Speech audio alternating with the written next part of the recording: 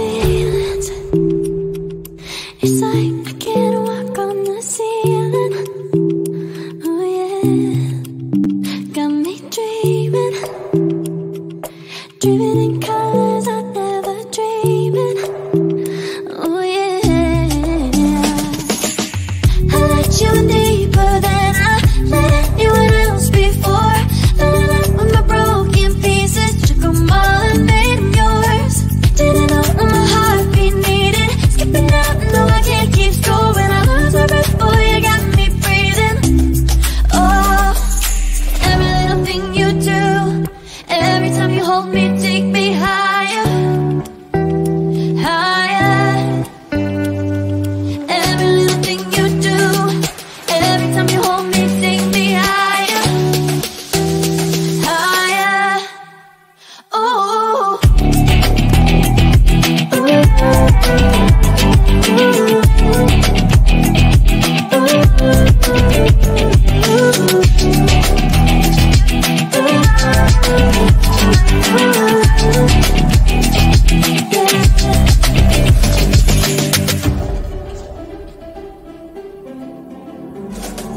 magic. No, I'm never letting go. Now that I have it with you. When you kiss me, it's like the stars fall out the sky onto my heart to cover up what I don't wanna show. I let you in deeper than I let anyone else before. Fell in love with my broken pieces, took them all and made them yours. Didn't know what my heartbeat needed, skipping out, no I can't keep score. When I lose my breath, boy, you got me breathing. Oh, every little thing you do, every time you hold me, take me higher, higher. Every little thing you do, every time you hold me, take me higher, higher. Oh, you take me higher, you take me higher, baby, you take me higher, you take me higher, baby, you take me higher, you take me higher, baby, you take me higher, yeah, you take me higher, baby.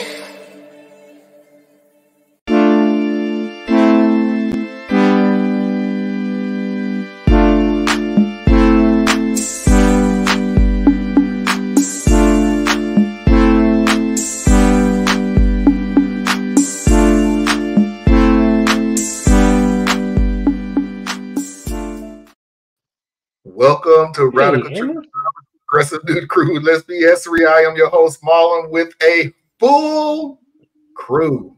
Theus is back, along with Anna Hart. And as you can see from the title, we're going to go ahead and finish the series on rules of rulers, in which we would go into democracy.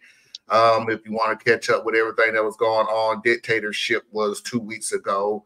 So we're going to finish the series. Also, a PSA that this will be the final series for a while. I don't know how long. We're going to start getting back into current events that's going on in the United States and around the world, starting next week with, so I can put up more pressure on her. Anna Hart's taking over all the international news that's going on.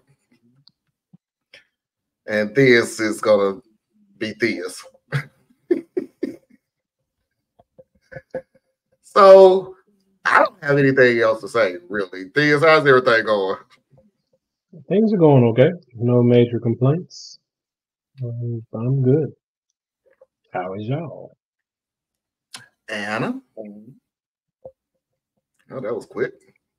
He said she'll be right back. It may be the internet. By the way, my So internet how is about you, man? Without giving away when I'll be leaving, I'm just in vacation mode right now. I honestly don't care too much about things. I mean, obviously I care about society and about what's going on in this country, but yeah, I busted my butt for over a year to get the vacation that I wanted, and I'm going to enjoy it. So I'm just in vacation mode now. So yeah. That's cool. Other than that, not much is going on. Wow. I actually did have a boring weekend. Yesterday's show was phenomenal, though. I mean, we poor Anna.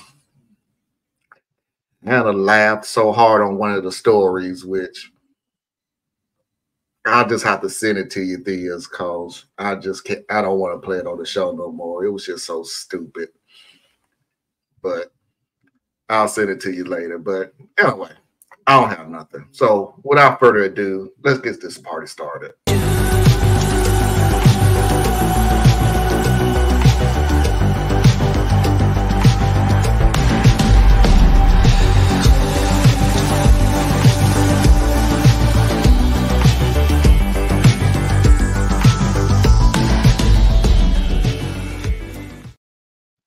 All right, so rules of rulers. We are on now to democracy. You're going to see some similarities between dictatorship and democracy, but just slight changes here and there. So the first video is how they get voters on their side. So let us discuss rulers as representatives. You again might have grand dreams of the utopia you wish to build, but no man rules alone, and never more so than in democracy. Presidents and prime ministers must negotiate with their senates and parliaments and vice versa, and they all have their own key supporters to manage. In a well-designed democracy, power is fractured among many and is taken not with force, but with words, meaning you must get thousands or millions of citizens to, if not like you on election day, at least like you better than the alternative. With so many voters and such fractured power, it's impossible to, as a dictator would, follow these rules and buy loyalty. Or is it? Of course not. Don't think of citizens as individuals with their individual desires, but instead as divided into blocks. The elderly or homeowners or business owners or the poor. Blocks you can reward as a group. Democracies have wildly complicated tax codes and laws, not as accident, but as reward for the blocks that get and keep the ruling representatives in power. Farming subsidies, for example, have nothing to do with the food a nation needs, but entirely with how key the vote of the farming bloc is. Countries where farmers' votes don't swing elections don't have farming subsidies. If a bloc doesn't vote, such as younger citizens, then no need to divert rewards their way. Even if large in number, they are irrelevant to gaining power. Which is good news for you. One less block to sway, and the treasure you give your key blocks has to come from somewhere. If you want long years in office, Rule 3 is your friend in a democracy just as much as a dictatorship. You can't eliminate those who don't vote for you, but there is still much you can do. Once in power, make it easier for your key blocks to vote and harder for others. Establish voting systems that reduce the number of blocks you need to win, the more rivals you get. Very handy indeed. Draw election borders to predetermine the results for you or your cronies, and have party pre-elections with Byzantine rules to determine who blocks even can vote for. Mix and match the above for even better power perpetuation. When approval ratings couldn't be lower, yet re-election rates couldn't be higher, you'll know you've succeeded.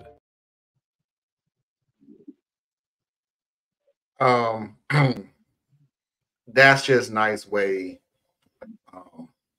Voter blocks. That was just a real nice way of saying gerrymandering. That was really nice way of saying it, but that's what he was saying at the end. Putting key blocks in already predetermined signed areas to already decide on how the vote is going to go.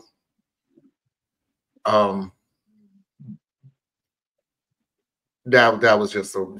I'm sorry, I just can't get that out of my head. That was the sweetest way I've ever heard gerrymandering in my life. But anyway, I'm gonna stop talking. This. No, he was sitting on gerrymandering, but really it's bigger than that, which is why he did it the way he did it with the four squares. Because the gerrymandering is the part where you do the breaking and the packing, right? Where, okay, if I do it this way, everybody gets an equal shot. If I do it this way, then I get a little bit more. If I do it this way, I get a whole lot more. How do we rearrange the voting districts so that it swings one way or the other based on who's in power, right? That's the gerrymandering piece of it. But then the other part of it is, if you notice some of the illustrations he was using, this is where you look at, okay, how do I make, I'm going to use more current terms for us here in America. Where do I place my voting drop boxes? How easy do I make it to vote by mail? How do I make absentee ballots factor into the system so that they're not basically the same as if you showed up on voting day? How do I set up early voting so that my particular group is more likely to come out and vote over time because they, speaking as like the Democratic Party, they know that they draw their power from the larger masses, right? They don't listen to them, but they draw their power from the larger masses. Well, that means the larger masses are disproportionately on the lower end of the income scale. So they're more vulnerable to their work schedules and things like that. So early voting is very important for that group. So the Democrats want to make sure you have early voting or longer hours at the polls or more drop boxes versus less, right? And then the Republicans on the other side, more of their people are very homogenous. They're more rural in many cases, so things can be more static where their bases are. So they're not as concerned about extended windows of time. Their people will go vote on voting day, right? So that's one of it's a weird thing to kind of point out, but like a lot of times people cry racism or discrimination, and really what it is power politics, you know, and it manifests with some racial or discriminatory outcomes, but it's really power politics. They're playing to win, right? Based on who their bases are. And that's really kind of what I was picking up from what he was saying in the video. All right, Anna. The only thing I would add to that is here what he points out at the very end. If your popularity numbers are at an all-time low, but you are reelected every time, then what you're doing is working. Because, yeah, this is all about staying in power. This is not about doing what is right for the people. This is not about equity, fairness, or anything like that. It's about power. And we have to remember our politicians are very much in that. Sorry, please? Yeah. No, I was just gonna say, and the thing is, and I've made this point in the past, it's really largely our fault as citizens why it's as broken as it is. So remember, this is coming out of, they were afraid of having a king, right? King has too much power, so they decided to create a president and the Congress and all the other structures of all, right? And what role did the Congress play in a monarchy? Well, in a monarchy, the king didn't have a Congress, but he had nobles and dukes and duchesses and all these other people whose job was to sit between the king and the people, right? And the king made sure that the dukes and so forth got rich, right? He'd keep them from having power, but he would make sure they had money and wealth, right? And that's what Congress is. Congress is so big that no one congressperson really has that much power, but they get rich. And they get richer by playing the role of being a buffer. Reason why I say this is on us is because most of us don't want to participate. So when you look at that little part of the video that you showed where they were pointing at the youth, name your group. If you're behaving in this manner, this is why you're being ignored. Like you'll say, well, they're not listening to us anyway, so I'm not gonna participate. Okay, so what you're gonna do is you're gonna complain. You're gonna complain very loudly, and you're gonna complain very energetically. But at the end of the day, less than 60, 40, 50, 60% of you are gonna bother coming out to vote. Right? So if I know you're gonna have that type of a drop off, why am I gonna pay attention to you? Right? I can ignore you because you're just making noise. Meanwhile, the smaller group that votes at 100%, I have to pay attention to them because I need them. So that's why I'm saying this really comes back to us. And then the thing with the low approval, high re-election, once again, that's us. But they created a system to make us as disenchanted as we are, so that we don't bother to participate. So it's like both sides are playing their part to make this thing as pathetic as it really is. So you want better representation, you need to start voting more. And then you need to be more considerate and intentional about who you're voting for. You go in there and vote for Sam Joker because his name said incumbent. That's how you have a Congress with a 11-12% approval rating and a 90% re-election.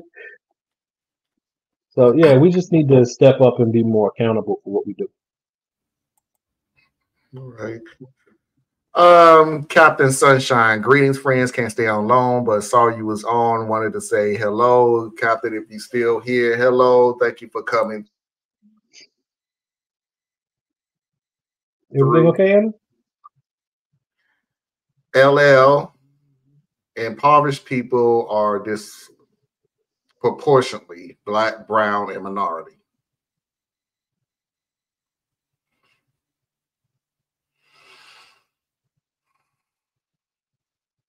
It depends on how you slice that pie.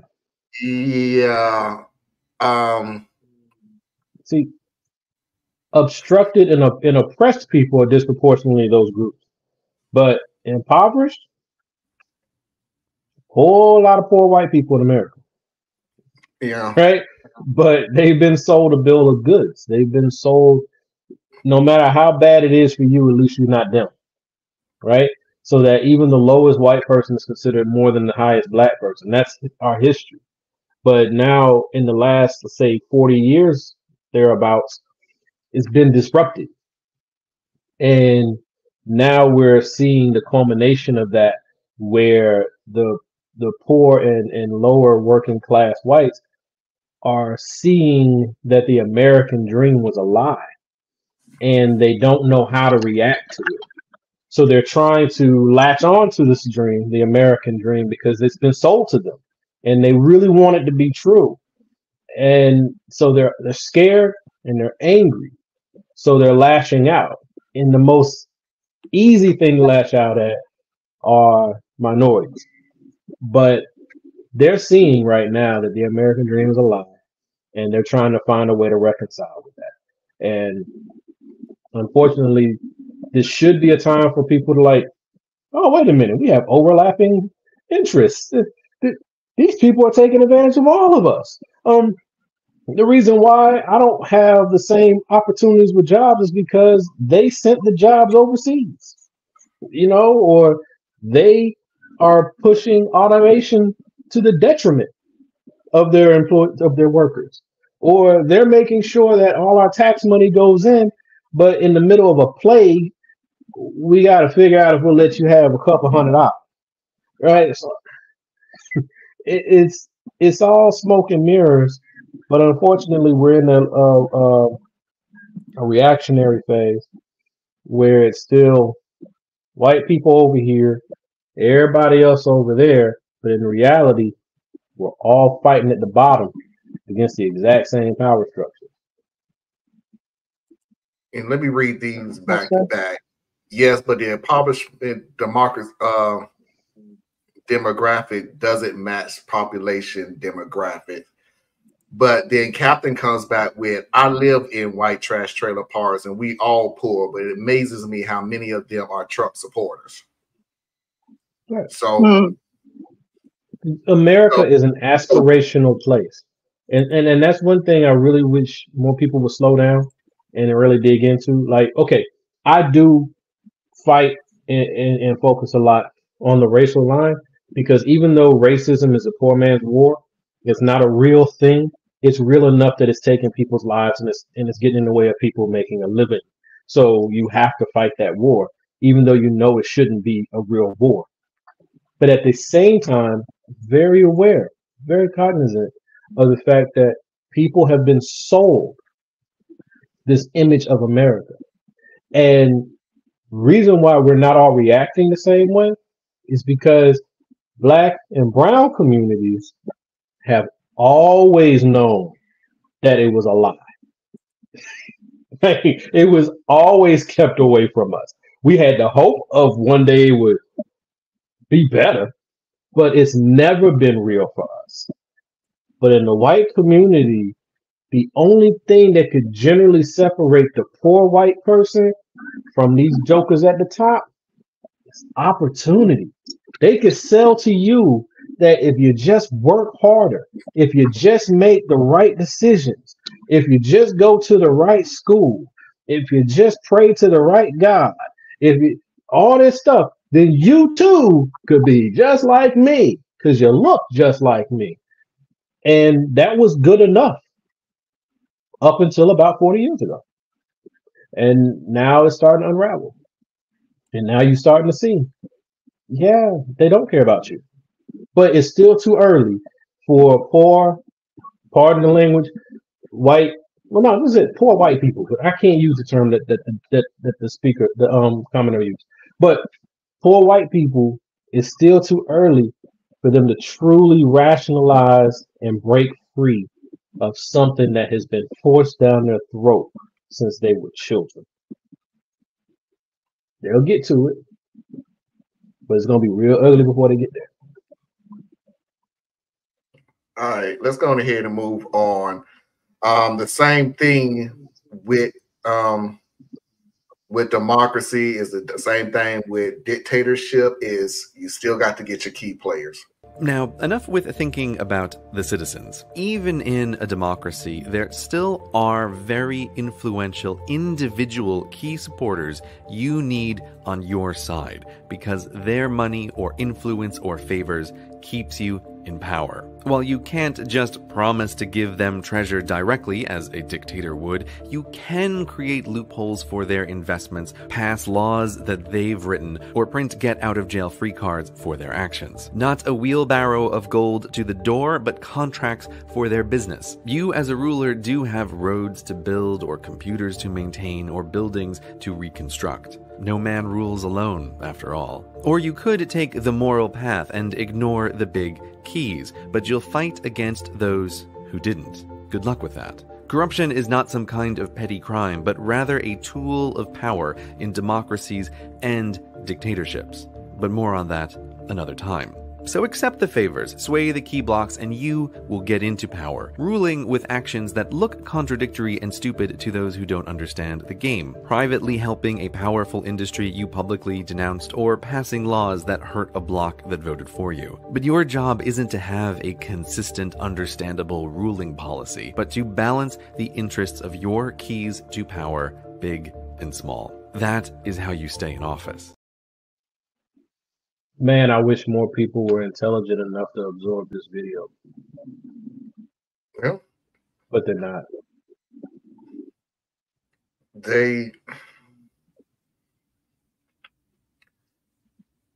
I got so sick of going, I must have PTSD during the Trump years because I still keep bringing up some of the stupidest arguments that I hear. And one of them was always the fact that they kept saying, well, you don't want to vote for Trump because orange man back, or you don't like Trump. or whatever the reason is, whatever emotional thing other than, okay, I'm trying to use political knowledge and you're trying to use emotional knowledge. I don't like him. I feel that he's a bad guy. All this other stuff. And I'm just more or less just saying, no, the dude is dangerous to this country. His policies is dangerous. His policies is balanced in one way and one way only. And it isn't for you, the person that's doing the argument. And you don't see that. They're not in the job when you are in office to be consistent. That's not their job. Their job is to get into office, and then their second job now is to stay in office. Kind of. And if they have to, if they found a new bridge that's better than the old bridge that got them into office, they have no problem burning it. The old bridge. Now, granted, some of them shoot themselves in the foot when they realize that I need that old bridge back now. All right, so Marlon, you froze, still, so we missed what you said. Yeah. Oh well, it wasn't important.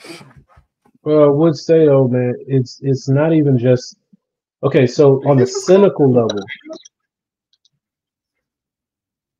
we're not getting what you're saying.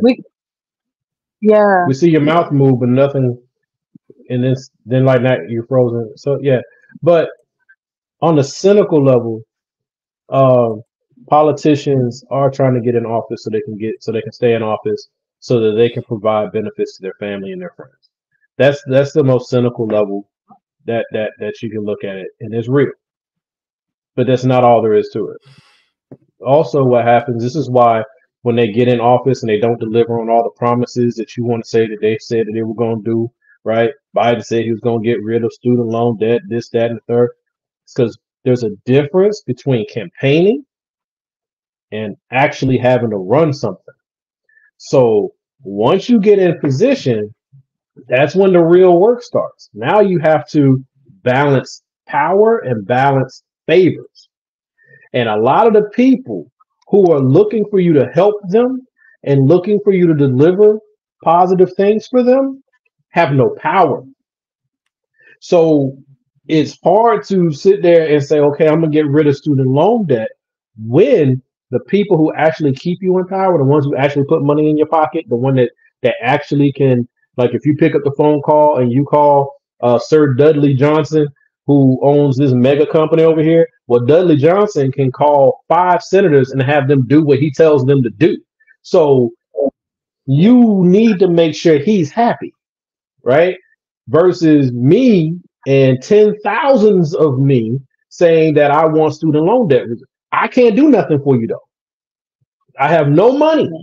I'm not even a factor until it's time to vote, and I'm always voting scattered. In fact, I'll line up and vote down party line because it gets too complicated. It's too much. It's too overwhelming. Plus, our system is designed to basically herd you like cattle back in the line. So, yeah, it's really important for people to really take the original video and really just watch it multiple times if that's what you need, because you need to have a realistic view of what you're dealing with. I'm not saying emotions aren't important, because emotions, that's what spurs energy, that spurs action. But you have to face reality. There are no comic book villains here, and there are no comic book heroes. Right? They're in it for themselves professionally, just like you are at work. And they're just playing at a higher level. And they have to play the game or they get pushed out and can't do anything for you anyway. That's the reality of it. All right, Anna. I don't have much to add at this point.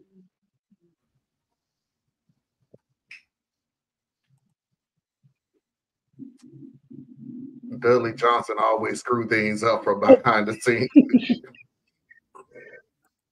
And hey, Parker, coming in joking. All right, so let's move on.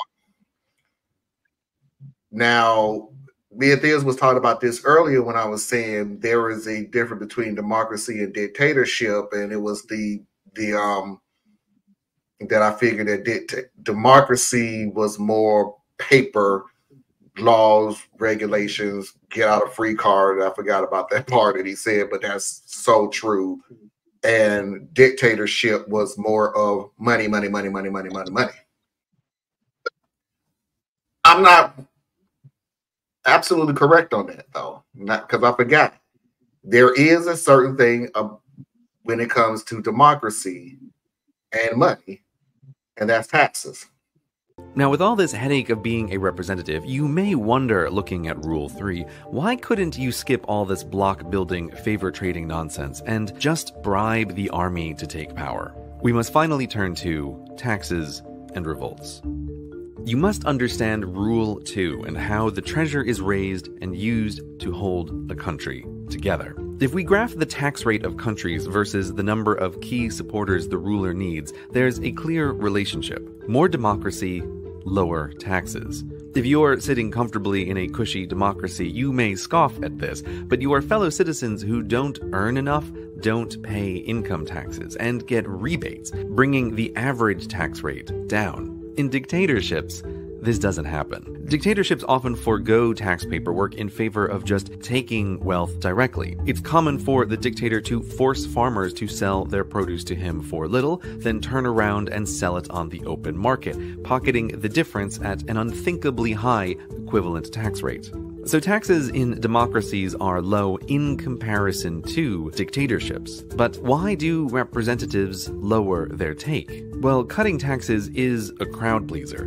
Dictators have no need to please the crowds and thus can take a large percentage from their poor citizens to pay key supporters. But representatives in a democracy can take a smaller percentage from each to pay their key supporters because their educated, freer citizens are more productive than peasants. For rulers in a democracy, the more productivity, the better, which is why they build universities and hospitals and roads and grant freedoms, not just out of the goodness of their hearts, but because it increases citizen productiveness, which increases treasure for the ruler and their key supporters, even when a lower percentage is taken. Democracies are better places to live than dictatorships, not because representatives are better people, but because their needs happen to be aligned with a large portion of the population. The things that make citizens more productive also make their lives better. Representatives want everyone productive, so everyone gets highways.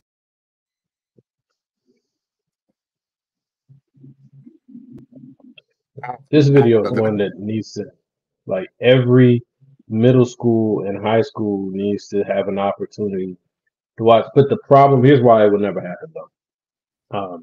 Our teachers are not in a position and they're not provided the authority to teach. So what will happen is you'll give these kids this information, it'll just confuse them and they'll just be angry. And then you end up with a less productive workforce coming out of it. But this is real. This is what it is. You know, when you have a democracy, you gotta have a lot more people, so it looks like you're being more fair because your incentives are different, right? What you're after is also different.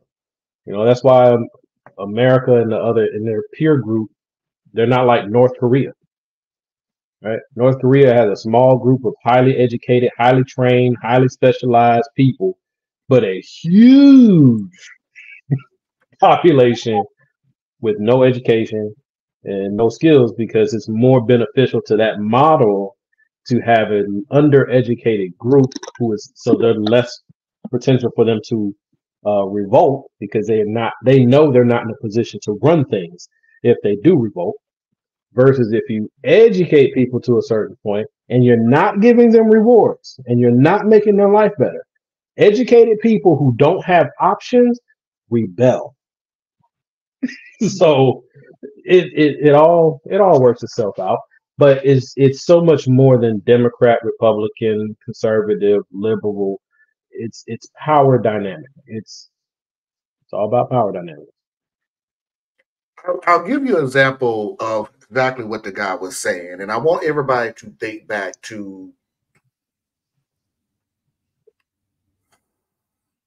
let's say, the middle of the first wave of the pandemic.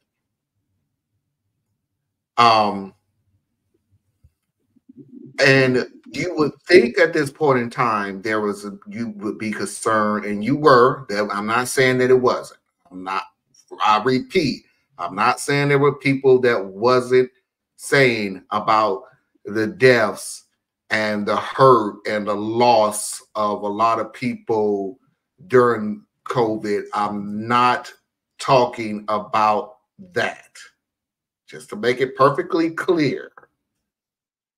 But you did hear, because I heard it a lot, that the majority of the people, not the majority,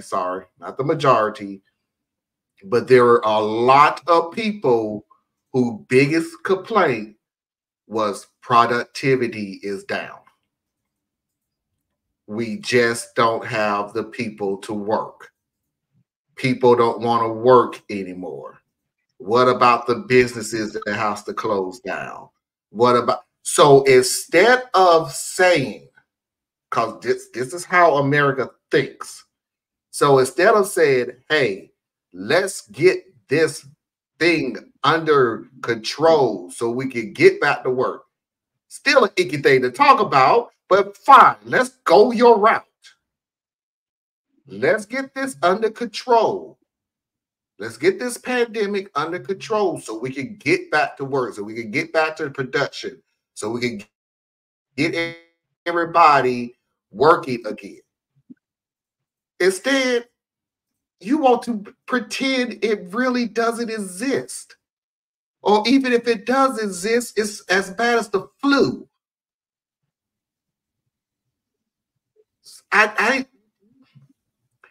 That's how much you were so willing to keep your well-educated people being productive, is to constantly gaslight them so much to put them in harm's way of dying. I have to push back on that one, bro. Because really what they did, think about how it played out. And I'm gonna use myself as an example. I'm what you consider to be like lower mid-tier, right? I'm your professional class. I got to go home. Okay? There was no disruption to my check. I got to switch up and go work remote. That's what America did. And if you look at it in the viewpoint of what you were just laying out, those are the whole key thing, right? Because the people at the bottom were reclassified as what was the term? Like critical workers. You know what I mean? They were like essential workers. Right? Workers to essential. Yeah. Right? You all of a sudden became essential workers, and then that's the same group, the same tier of workers that America wouldn't rally around to make sure they had PPE in the hospitals. They're the same group that America, as soon as things started to get a little more under control, we're saying you need to get back to work. I need my coffee. I need my lunch. Right? So it still fits the model, Marlon, because your more educated or more professional tier was very well taken care of. It was the working class and below that were left out there to fend for self. And yes, they did turn around and start talking about this, that nobody wants to work, right? But that was not out of concern. That was because the system needs them. America doesn't make things anymore. America is a service economy. So if you aren't out there providing all these services, which are mainly going to be your working class people, then you're not just disrupting my convenience as a middle class person. you're also disrupting the machine of America. And that means we can't pay for the things that you ultimately will need. So it all works together. All right, Anna.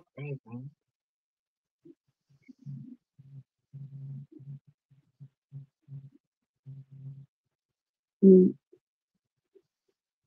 Once again, I don't really have a whole lot to add.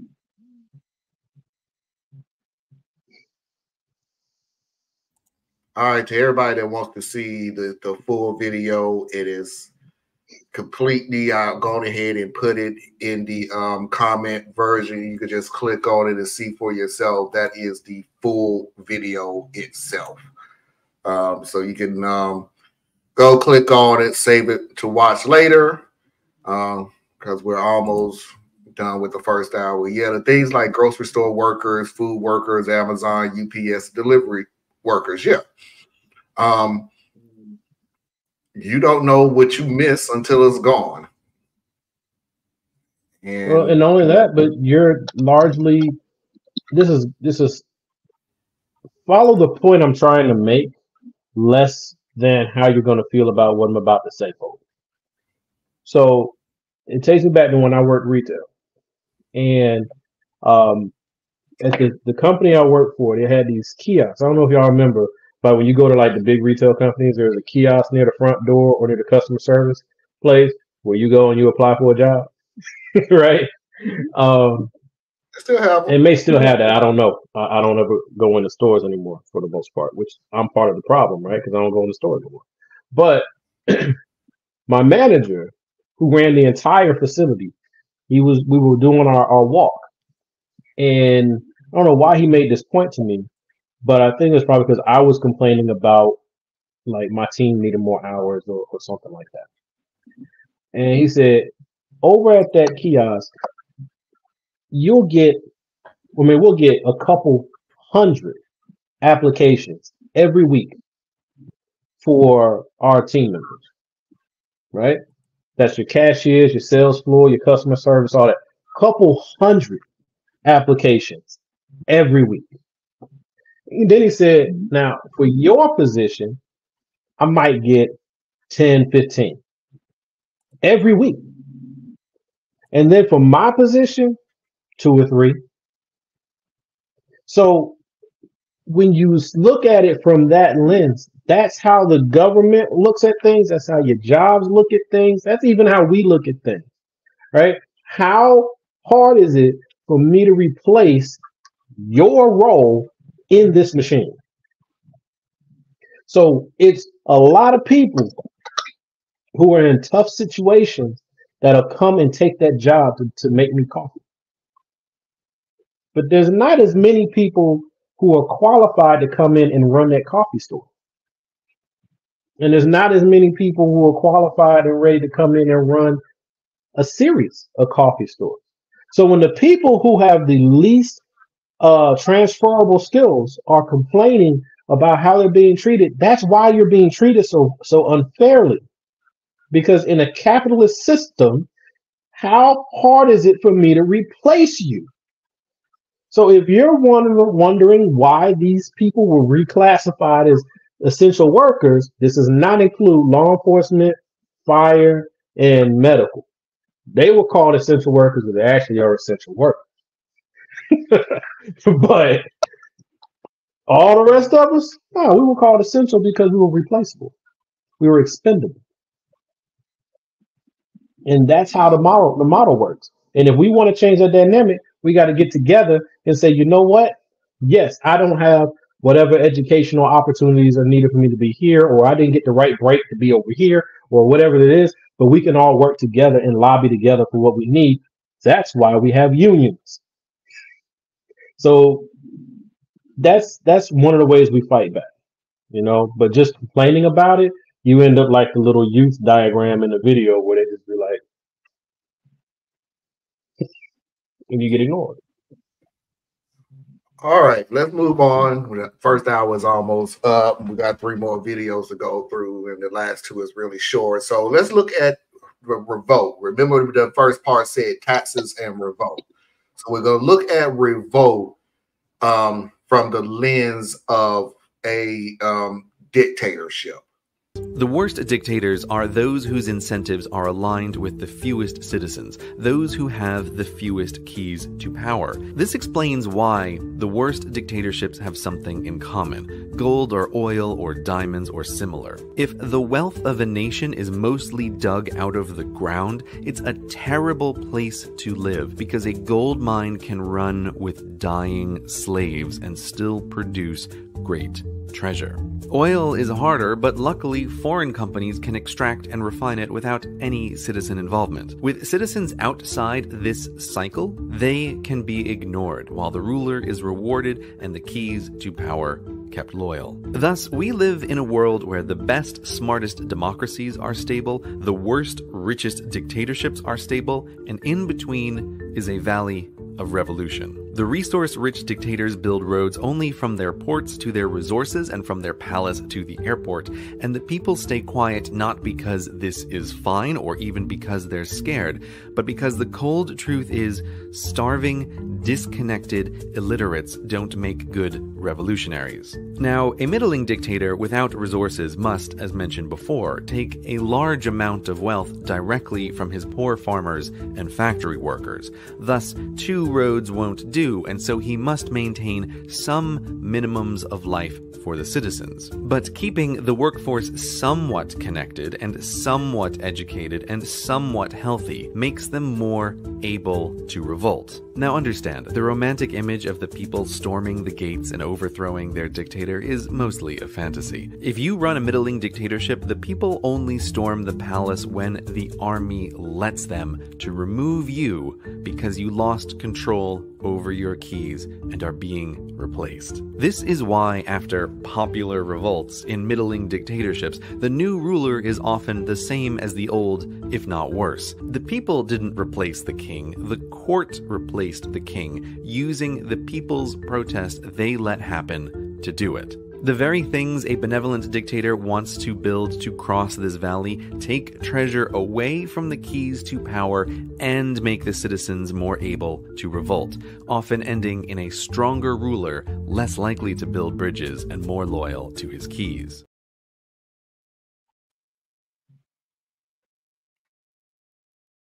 You're muted. You're muted. Sorry. You're muted. Make one quick point. Yeah. One quick point, and then I'll drop because I've already made most of my points about this part of the video. Notice with Donald Trump, just using him as an example, his keys, with very few exceptions, are still in place. And the ones who did fall off already have replacements ready. And that's part of the things I would like for you to like pull out of that little segment of the video. Because yeah, you can go get Trump, but you're not really getting the keys. No one in Congress has really been held accountable, and that's the court. So the courts and Congress, Clarence Thomas and his wife, right? And then the MAGA crowd in Congress, they're all still in place. So when they give up on Trump, then Trump will go out of the way because at his age, they're going to get rid of him anyway. And then they're going to bring somebody else in to do the work. All right. Anna, you got anything? I want people to pay attention to how this video is pointing out that all of the things we think are power in our hands and the things we think are controllable are not. They are permissible. Big difference. So, yeah, when look at all the revolutions that have happened where people supposedly stand up and replace either their rulers or their government. The army allowed it. Like, even in Russia, where you had hundreds of thousands of people storm the streets, they still weren't in control.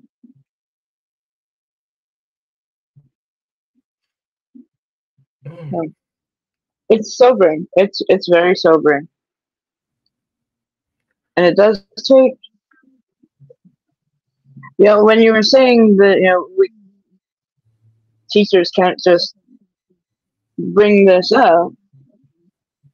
If they were to say, "Hey, boss, I have a video and I'd really love to talk to my students about it," watch how fast that will be crushed. If it's something of actual consequence. So, no, it was a very well done video. It was a little confusing, going out of order for me.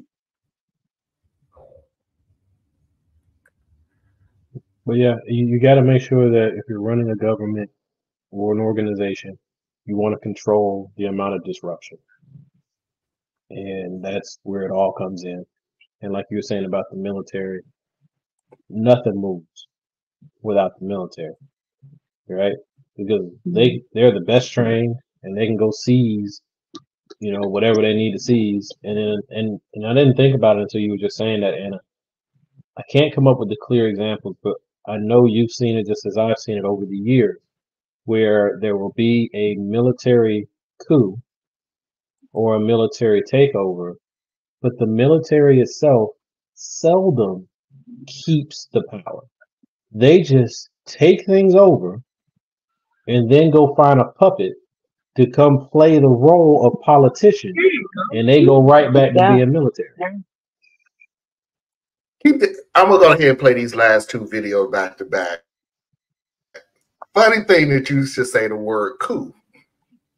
So we're gonna look at the same revolt, but we're gonna look at it from democracy. On the other side, the best democracies are stable, not just because the large number of keys and their competing desires makes dictatorial revolt near impossible to organize, but also because the revolt would destroy the very wealth it intended to capture, the high productivity of the citizens. Plus, those helping the would-be dictator in a democracy know he plans to cull key supporters once in power.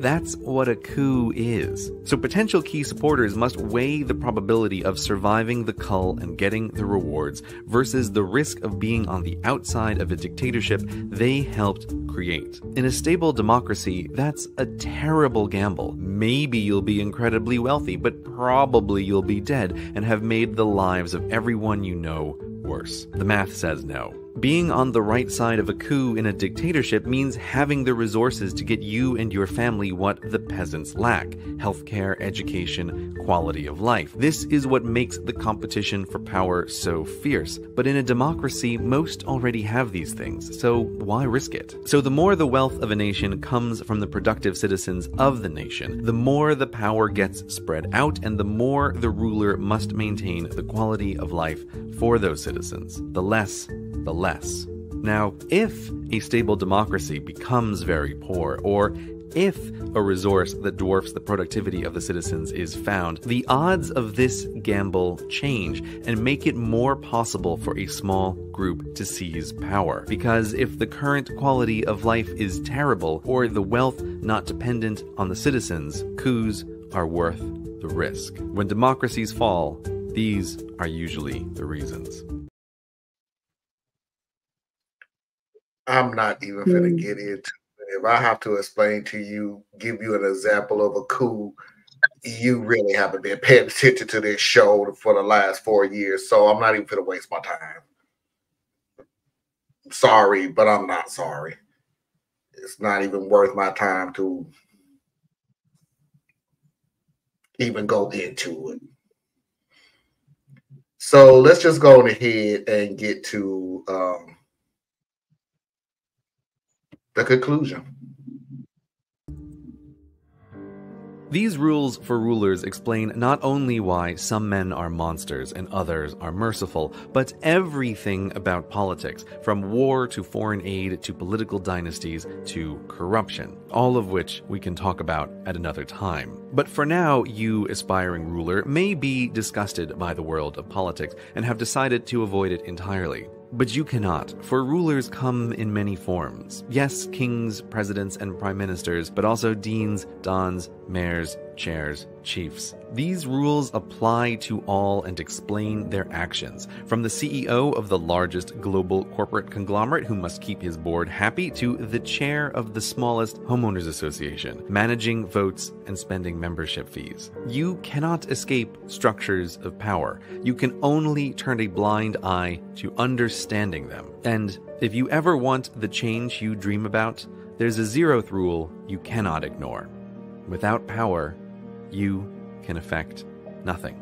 You may not like these rules, but surely better you on the throne than someone else. And who knows, maybe you'll be different.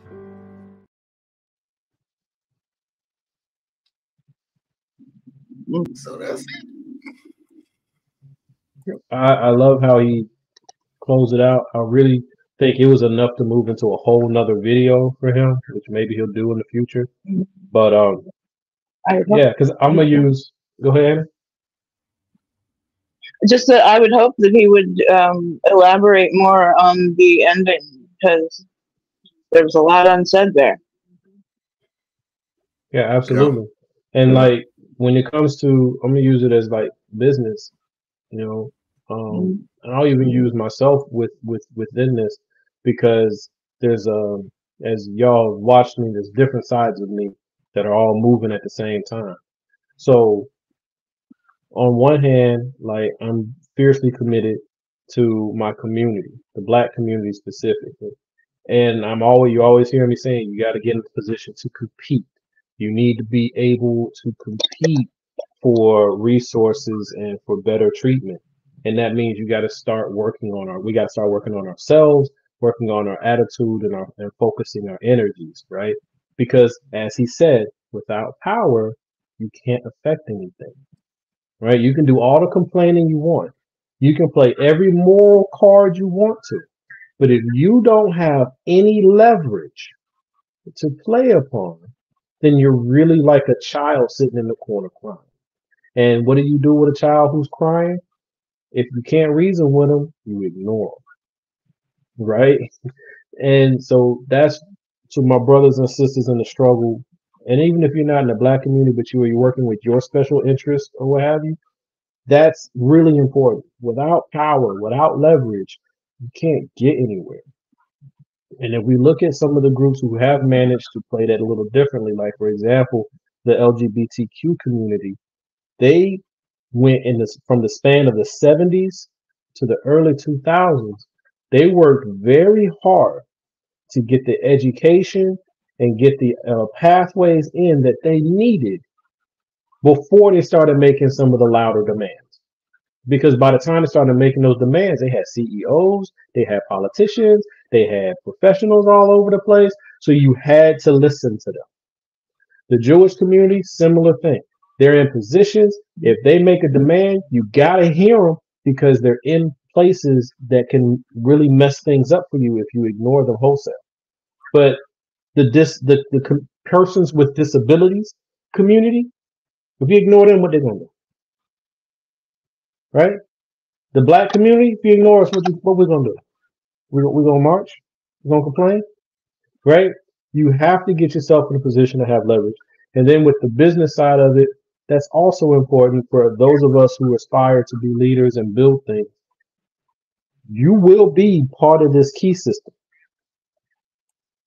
And you got to figure out what type of key holder you're going to be, because you're going to be playing these games. You have to. It's the nature of how power moves. That's all. Alan, final words.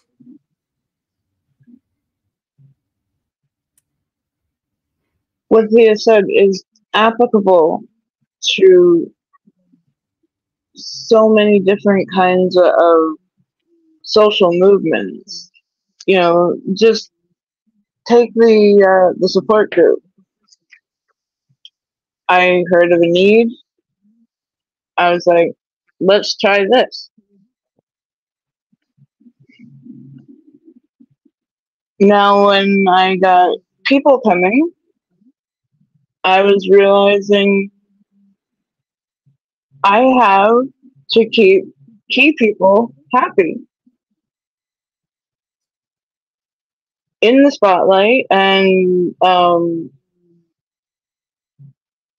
focused on.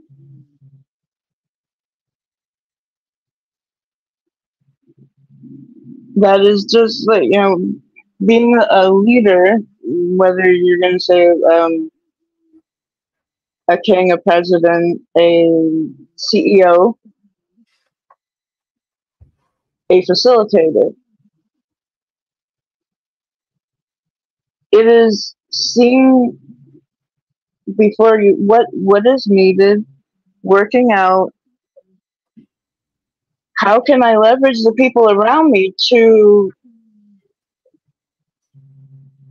produce that, what is needed, and how do I keep it going for a long term? And that has taken different people, it has taken different ideas, it has taken the leader position actually away from me. And I'm quite happy about that.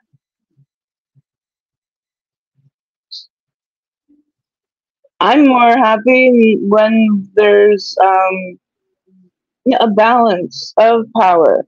When we're all saying, are we getting what we need out of this? And if we are not, how can we change? There is no real money that comes into this. I'm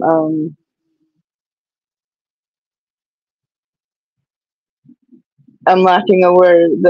This industry, I guess. But the currency is how you make people feel.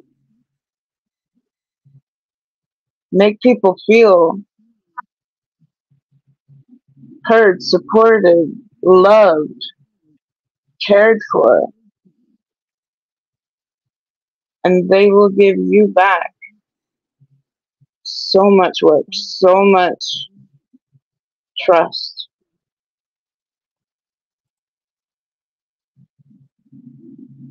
And you have to hope that the person who has all that trust is not going to abuse it. That's why I would rather so just to wrap up, I would rather the power be held by many and not by a single person. So I look at it like kind of a multi-directional type of thing.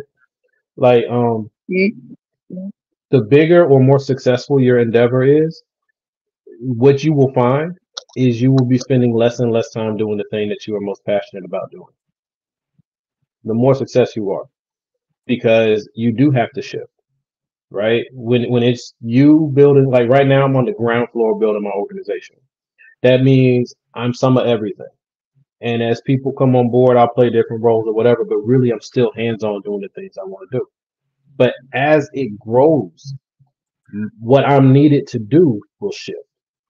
And I won't be doing the hands-on things because I'll have to entrust that to other people who are better positioned to do those things, because what I'm needed for is going to be, I got to be over here to do a conference over here to raise money, or I got to make sure that the people who are running the multiple chapters across different counties or states, they're getting what they need. And then, right, like it all shifts and it moves, and hopefully you work for someone, or hopefully I'll become that someone that you recognize when what you are is no longer the best fit for what you're doing, right?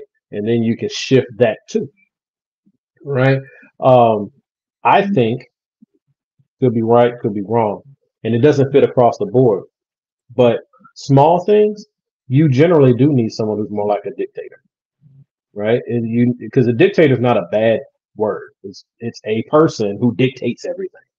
So on a small level, you might need a dictator because things need to get done, right? We can't do consensus views on everything, right? But the bigger a thing gets, the more leadership you need, the more specialized talents you need. So then you start having to get more voices, and then you got to figure out a different structure that fits that. In America, it's something like a quasi-democracy. It's a representative democracy, right? But then in Europe, it's a parliamentary democracy, right? You have to figure out what works best for you. But there's a point where democracy, I don't think that's always the best move. Because then you got too many people just talking and making noise, and no one's actually trying to solve anything. And you actually end up becoming rewarded for not solving things, which is where we are right now. So that's why I was saying one's not better than the other. It's like you said, what's the motivations and the strengths of the people who are playing their role? Like Marlon, he just up and fired Javier. Didn't ask nobody. He just fired him. And every once in a while, he'll just decide to take people off the monitor or off the screen. Just because, we pointed out that New Edition is a Jackson 5 clone. I literally kept my mouth shut the whole time. I was acting good. I kept my mouth shut. Because Marlon is a benevolent dictator. I kept my mouth shut. This is what I get. And see, now I'll be punished soon. Because no, not soon.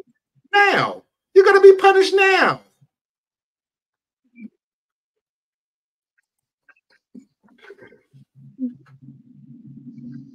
All right, my sexy potatoes. We are going to go ahead and shut down the first hour.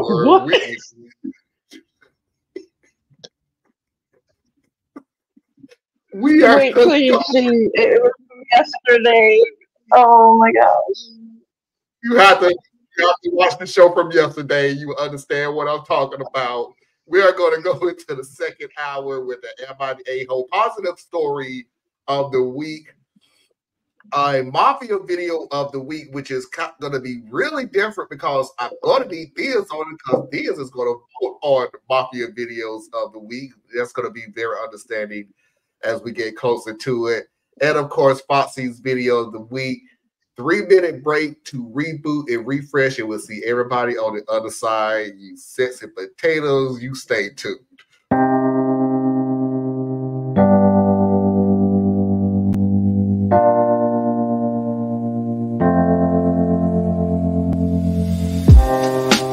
Living for weekends, wishing I could take a break from this world. Running on a hamster wheel, but searching for something I can't feel.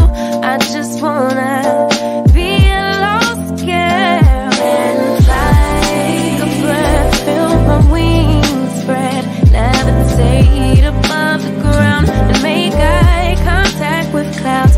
Now I'm rising, I'm soaring above it all.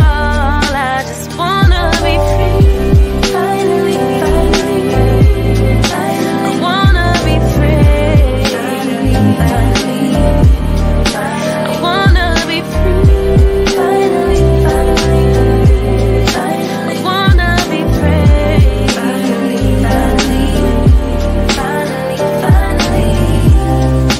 I always stay dreaming, never imagined I lose my spark. Living in this crazy time, putting back the pieces of my mind. I know how to run from the dark and fly. Take a breath, feel my wings spread, levitate into the clouds. I'm so high above the ground, I'm rising, I'm soaring above it all. I just wanna be free. Finally,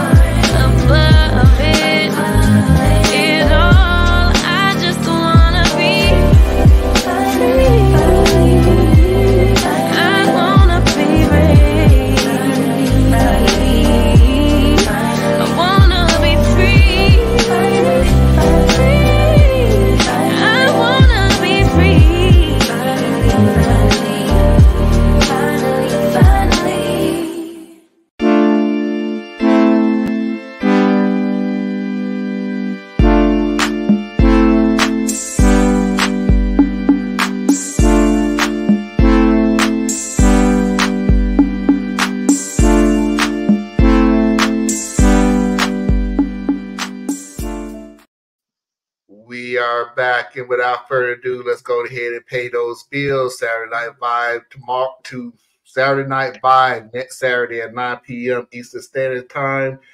Please tune in because we'll probably just do a whole bunch of more Reddit stories. Please do not forget to go to patreon.com/Tracy Media Fan. Help support Tracy and all of her endeavors. Please do not forget to go to AITAH's website, BorelliEtc.com. Learn something that you didn't think you need to know, but you should.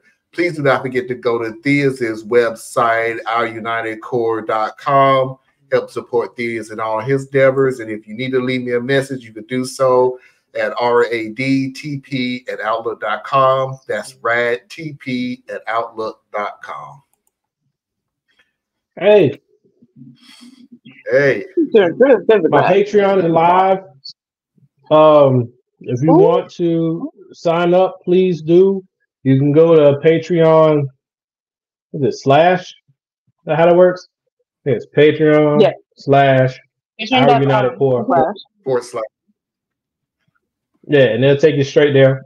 Or you can go to my website and you can find a link there too. It's like at the header and at the bottom. You just click on Patreon, it'll take you. But yeah, we're live now, man. Very good. And eventually I'll get some content, but I hate recording, so I'm struggling. Yeah, whatever. Okay, This is don't not need him. Joe. No, he wasn't. You just had to be there. He just picking on me because I'm bald.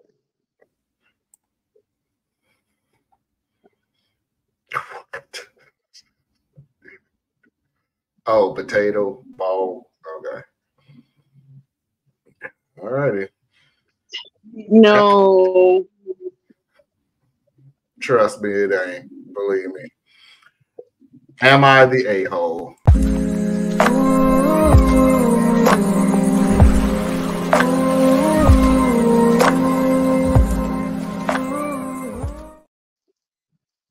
Hey, Marlon.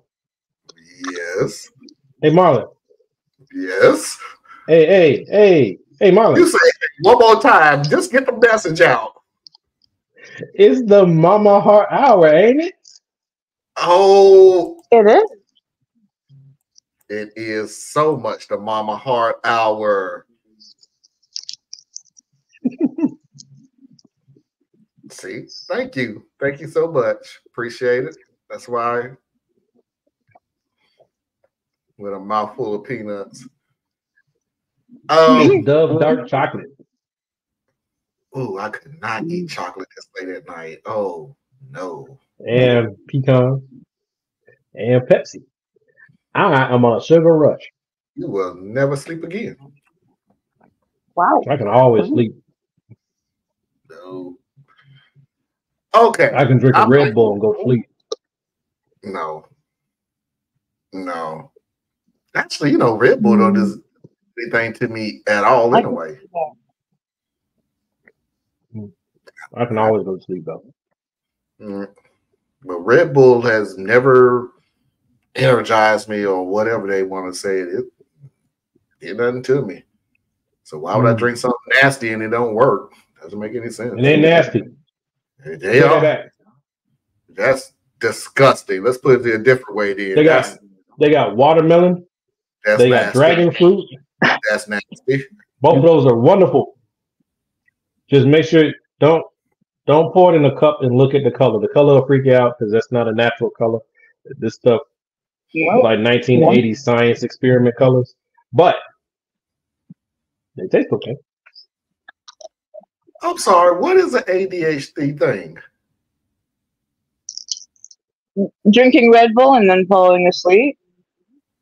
Because a lot of times people with ADHD are prescribed stimulants to get going. What is Red Bull? Good. It's good. Well, I don't know. I've never had it, but no poisonous. Bad for your kidneys. Bad for your heart. All right, let's go ahead and get into the story. My fiance is an evil gold digger. I'm a 28-year-old guy, and I've been dating my fiance, who's 26, for 5 years. We met during college, and we've been inseparable ever since. I currently run my own catering business while she works as a financial advisor. During our relationship post-college, I've earned quite a bit more than her, and for the most part, I'm completely fine with it. I pay for all household expenses and didn't really expect her to contribute anything. She wants to go back to college to get her master's, so I've always told her to save up for college and I would take care of the rest. She's genuinely the love of my life. She's smart, charismatic, gorgeous, and is extremely kind and patient with me. From the moment that we started dating, I felt like she was going to be the best I was ever going to get. So, regrettably, I started treating her as such. I bought her lavish gifts, took her on fancy dinners, and the more my business flourished, the more I would spoil her. A month ago, during our trip to New York, I proposed to her. Up to that point, that was the best day of my life, but the devil had other plans for me, I guess. As soon as we came back from our vacation, the shitstorm started.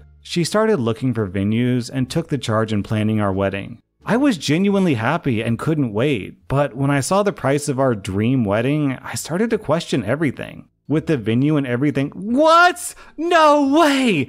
With the venue and everything else, it totaled $400,000! I mean, seriously? Initially, I thought that she would pay for a chunk of it since she had massive savings by now, but when I asked her, she told me it was your duty as a man to pay for the wedding. We got into a huge argument that evening, and I went to stay at my parents' house.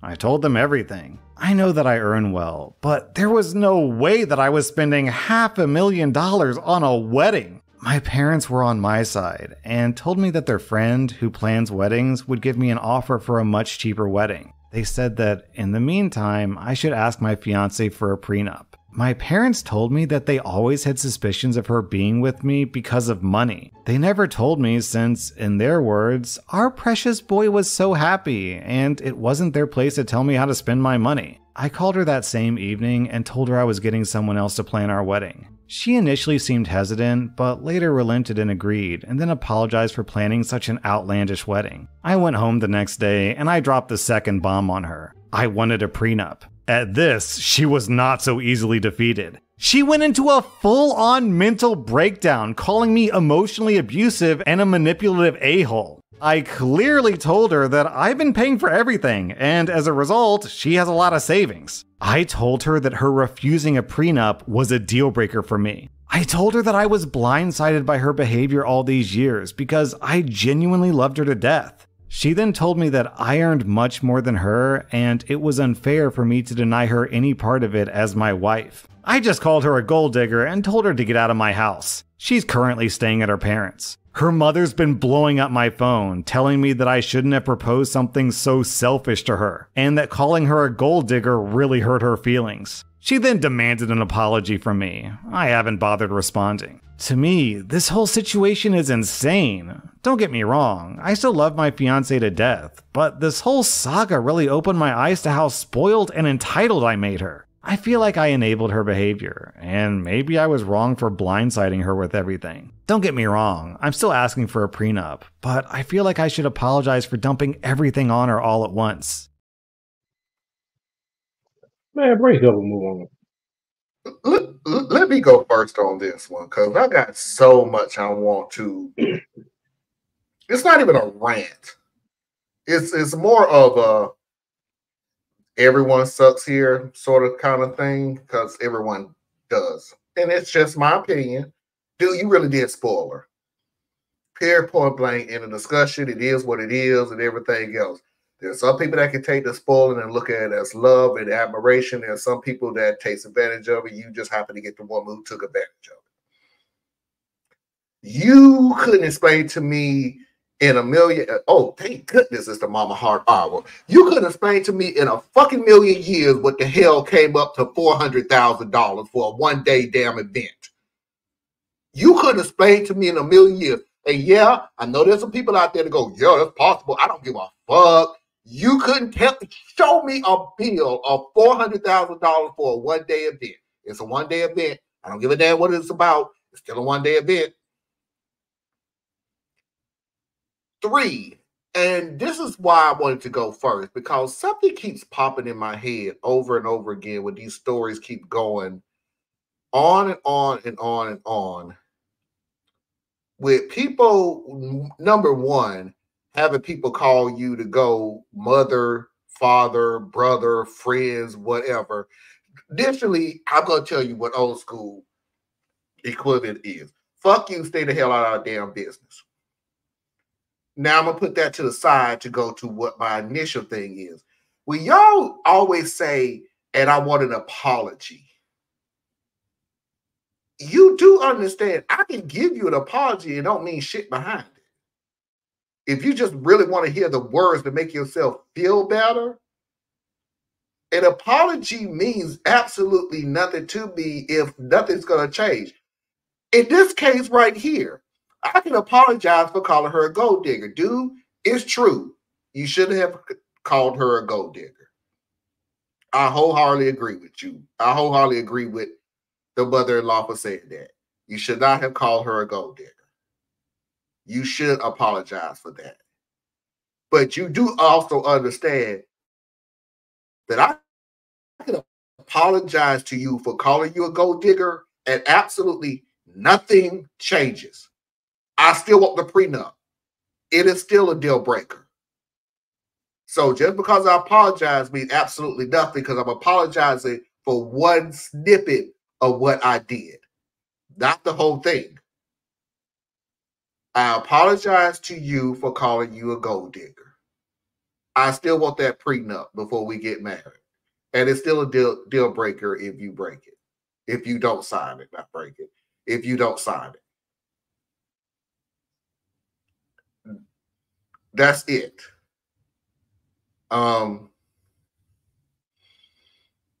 You kept saying, don't get me wrong, don't get me wrong, don't get me wrong. I'm not getting you wrong. You can still love somebody and don't want to be with them. Love is a very hard thing to turn off. Well, unless you're theist, but for the rest of the human people out on the face of the planet, That's love offensive. For the rest of I've only been in love 2 times, and I married both of them. So it's very hard to turn off love. But love does not always constantly have to have you be in that person's life. You know, there are some people who are divorced that still love the person that they divorced. Doesn't mean they want to be with them. Doesn't mean they want to stay with them, even have contact with them.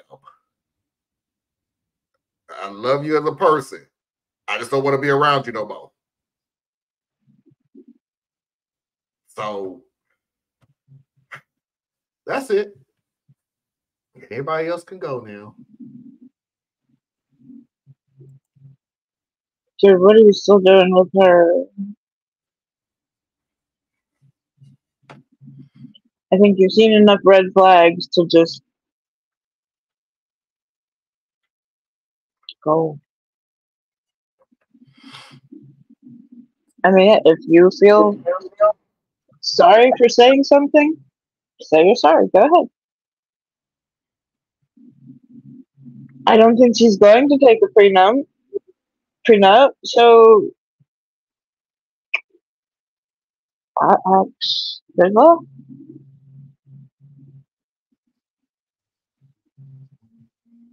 I don't know. So really messed up. Yes. just break up. But here's a couple things. One, y'all been together for 5 years and you just now proposed to her. So you did say that y'all started dating in college. So I hope y'all just graduated a year or two ago. Cause bruh, 5 years is a long time. Unless y'all were in school, right? So if y'all were in school, I'm an opinion who say if the love is real, it'll still be real after you get your diploma.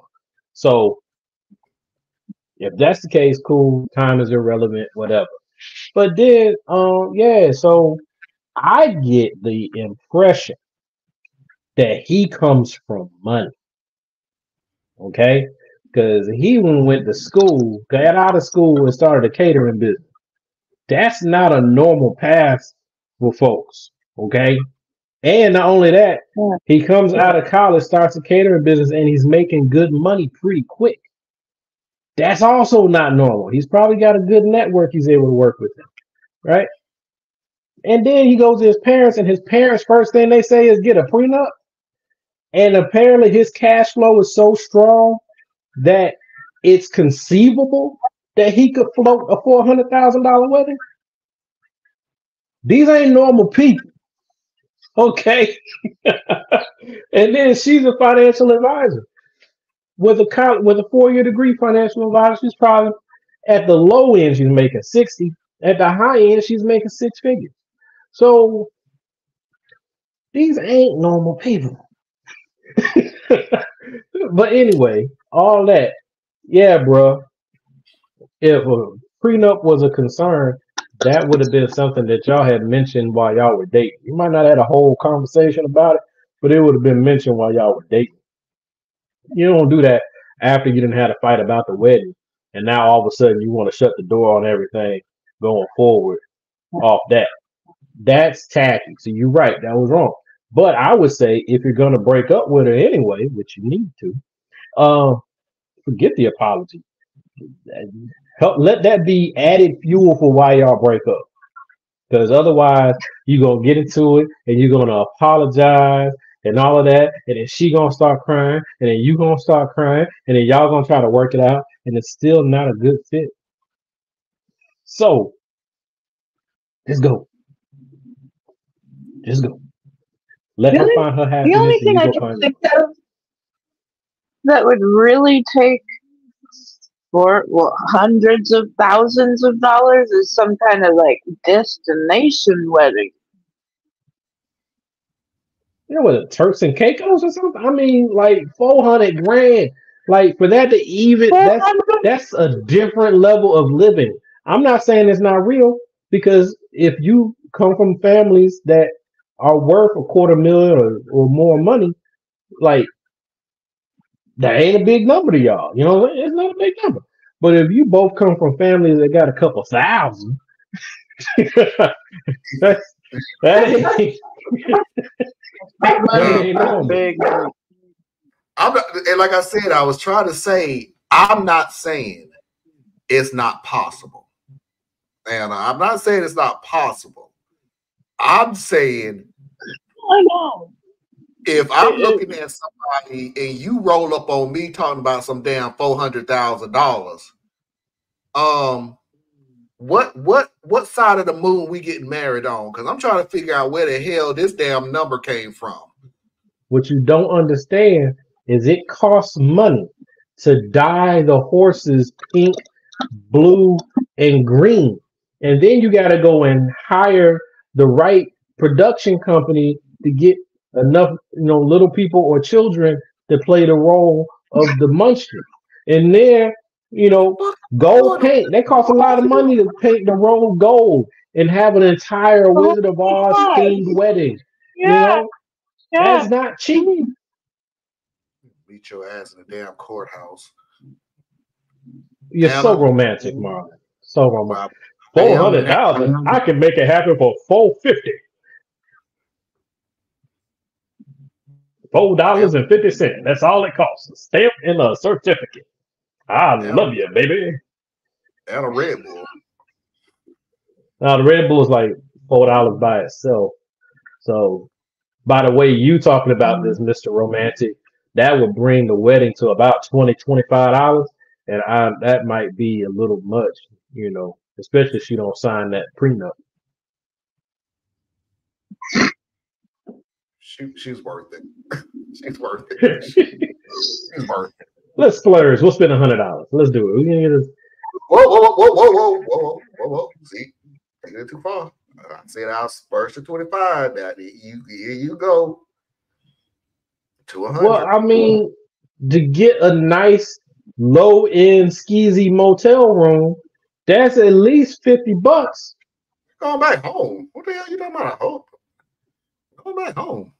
We married. Oh, so this y'all you gonna go get married like it was a dinner date? Pretty much. We went out and get married. Come on back to the house. We can watch some Netflix And chill. Yeah, let's binge watch some All in the Family reruns, and you know, I'm not even taking Monday off. Hey, Anna. Mm-hmm. Take your headphones out. Thank you. Positive story of the week.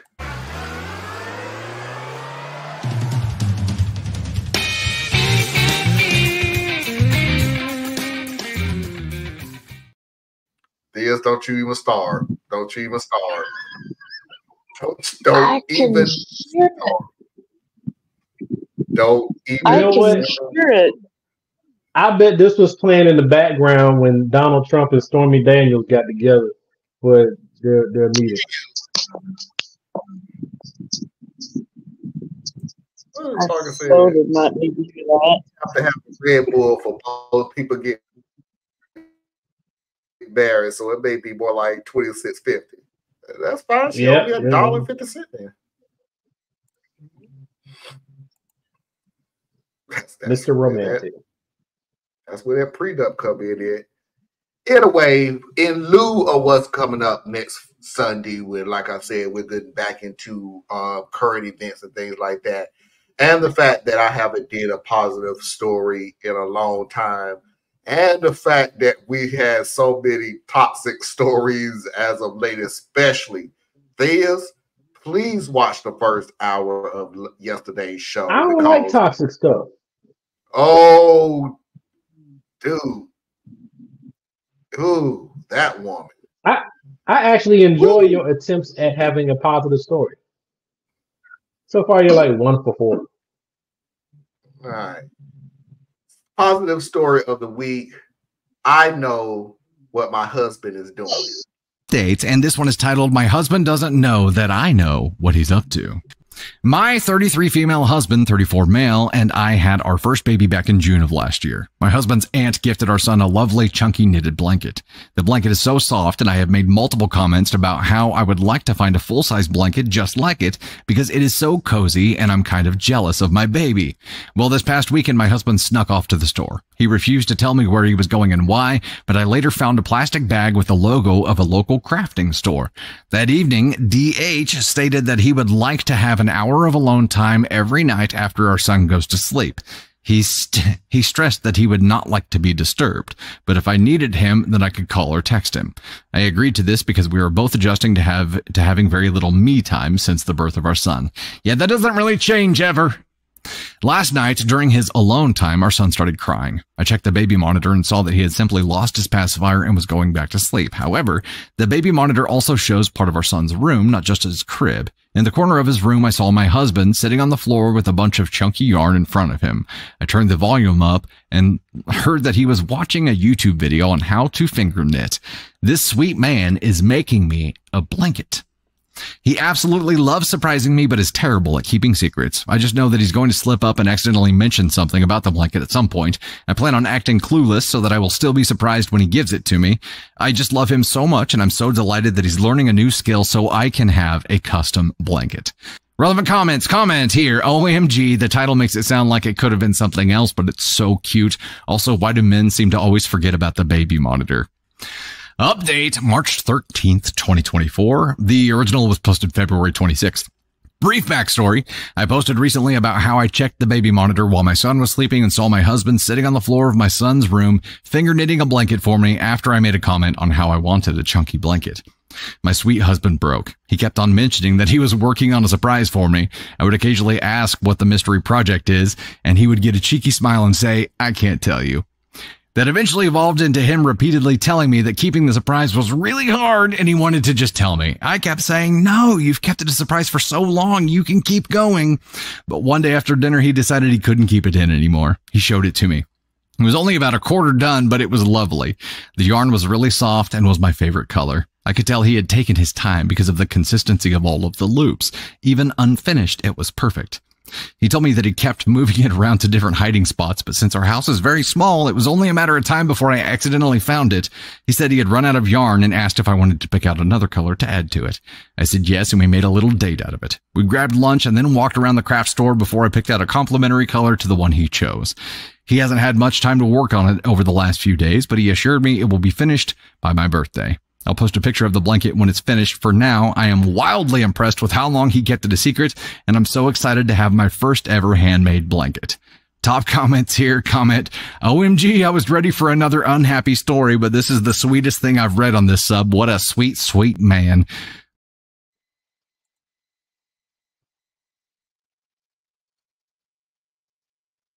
This is such an asshole.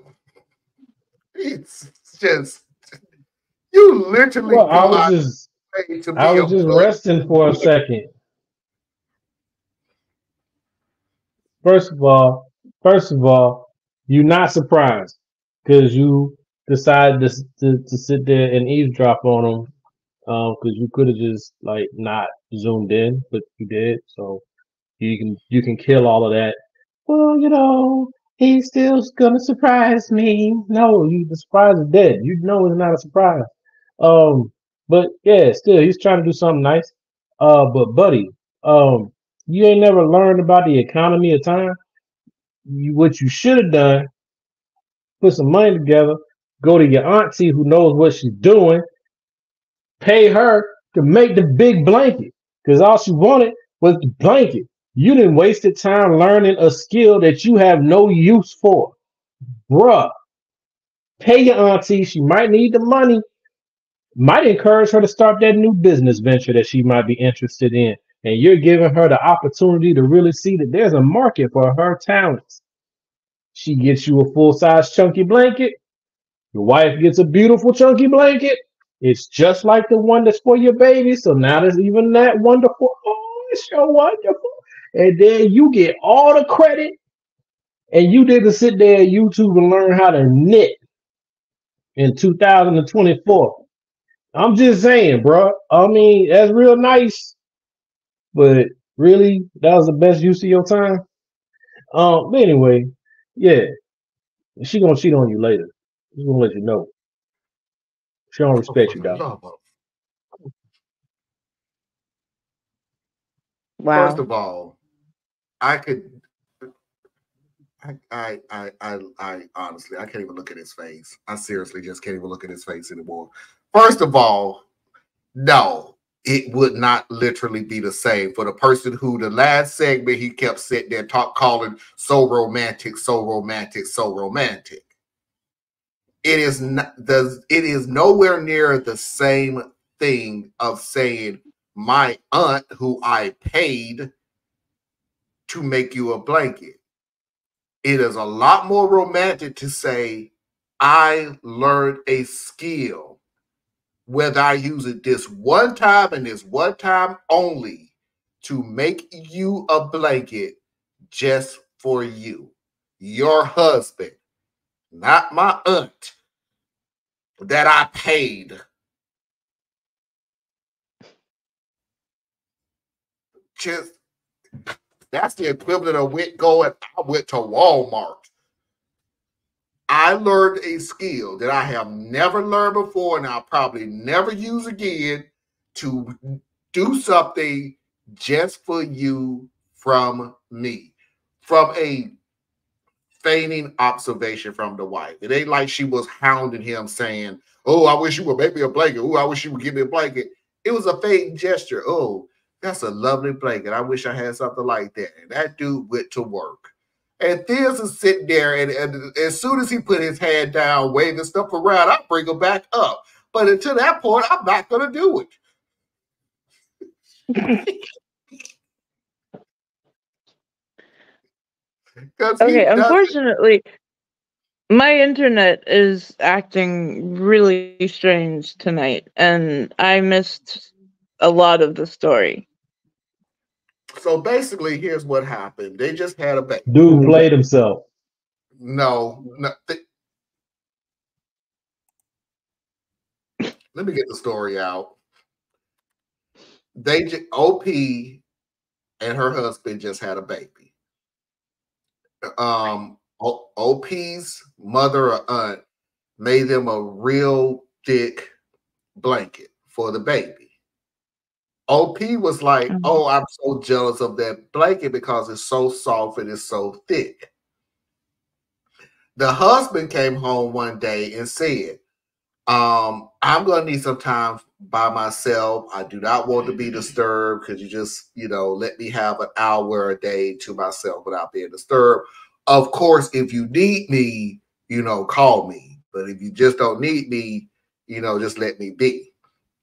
And the wife said, I understand, because since the baby has come about, we all need that me time, because we've been all with the baby. Well, started crying, and she looked on a monitor, just saw that the baby's pacifier fell out, but the baby was falling asleep on his own anyway. But in the corner of the monitor, she could see her husband sitting on the floor knitting her the blanket that she was asking for, and looking at a YouTube video on how to do so. Wow. The ending of it was he's very bad at keeping a secret, so he just couldn't hold it in no more, and he was running out of yarn. So he finally told her, "Hey, this is what I was doing for you, but I'm running out of this color. Do you want to go and get another color so I can finish the blanket?" And they made a date out of it. And she found a compatible yarn to go with it, and he finished the blanket for her. It was the same thickness. It was the same softness.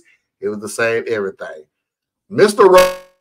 Romantic over here wants to go to Walmart and just get a damn blanket because he played himself and decided that he will get his money to some 90-year-old aunt who decided, "Oh, I know how to knit.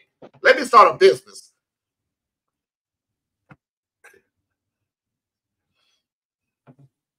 Okay. Oh, that's so sweet. See, you can disagree without making up stuff. See, I said get it from the aunt because the aunt's the one who made the first blanket. The aunt's the one who made the first blanket that she fell in love with, and then the aunt would be the one who could make another blanket just like the one for the baby, just bigger. That's what I said. I ain't say nothing about no Walmart. But yeah, anyway, that cool. And check this out. If you've ever had a baby monitor, you can zoom in some. But what baby monitor unless the baby monitor is sitting over his shoulder up high so he can see what he's doing with his hands and pick up what he's watching on TV. Because apparently she was able to not just see he was knitting, not just see what style of knitting he was doing, but also see that he was watching a YouTube video on how to knit. Man, that's a good monitor.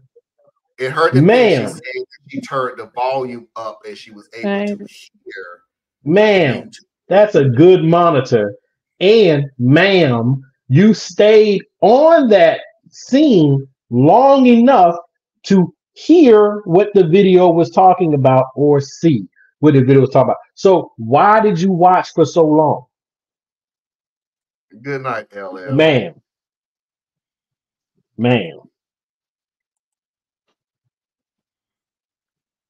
Demons in the details. Parker, you've been looking at things too long. She's gonna find a better knitting husband. No, this what's gonna happen. This what's gonna happen. She's gonna love that blanket, and she's gonna really appreciate that blanket. And then she's gonna try to tell her friends about this wonderful blanket, and her friends gonna be like, "Your man knits." And then she's gonna start second guessing her wonderful husband, who's such a nice man, who took time out from his diesel truck repair company to learn how to knit a blanket. And then she's not gonna appreciate it no more. And then she's gonna start to look for a dude who doesn't knit. She wants a dude who sews. You know what I'm saying? Because and then now what? He done lost everything. I fully blame myself. No, Anna, I do. I fully blame myself on everything. Because this is us when we always we put these little toxic stories on here. And even when we put a positive story on here, there's always got to be a toxic ending. Look, here's the funny thing about it is because I cut out a lot of this video because it was like 6-7 minutes long. Thank goodness, because that was a long But story. this, yeah, it was longer than that, but it was a lot of comments, and it was funny that a lot of the commenters were saying, "Ooh, I am so glad about the ending that you went out on a date after he made the the blanket and everything." And some of the people really was saying, "I was so prepared for you to say he made the blanket and sold it to pay off gambling debts." Or he made the blanket and gave it to his mistress, or he made the blanket and then held it for ransom until those people have problems. I just figured he wanted an hour to watch some porn before he went to sleep at night. There were people who was literally saying they were so expecting a toxic ending because just so when you listen to these stories. See, the internet just stopped Marlon so that I could help out. So here's the thing. Yes, these stories do be incredibly toxic. And that's why I don't really get into them. If you notice, when he does his toxic story, I usually put a positive spin on what's happening and all that. But then these goofy ass stories about a man sitting cross-legged, what is it? Crisscross applesauce, finger braiding, knitting, Pandora's blanket. You know what I'm saying? Yeah, I'm gonna pick at that one. I'll pick it that one. I mean, what kind of light he got going on? The baby supposed to be asleep. You sitting here watching a video, baby trying to sleep. That baby didn't spit out that pacifier. That baby couldn't go to sleep. Irresponsible dad. Next time, go sit in the car and knit.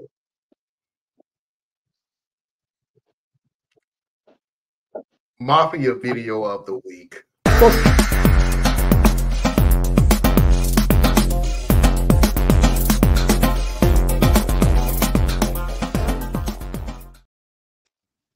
You can knit in the tub. You can knit in the back porch. Theus.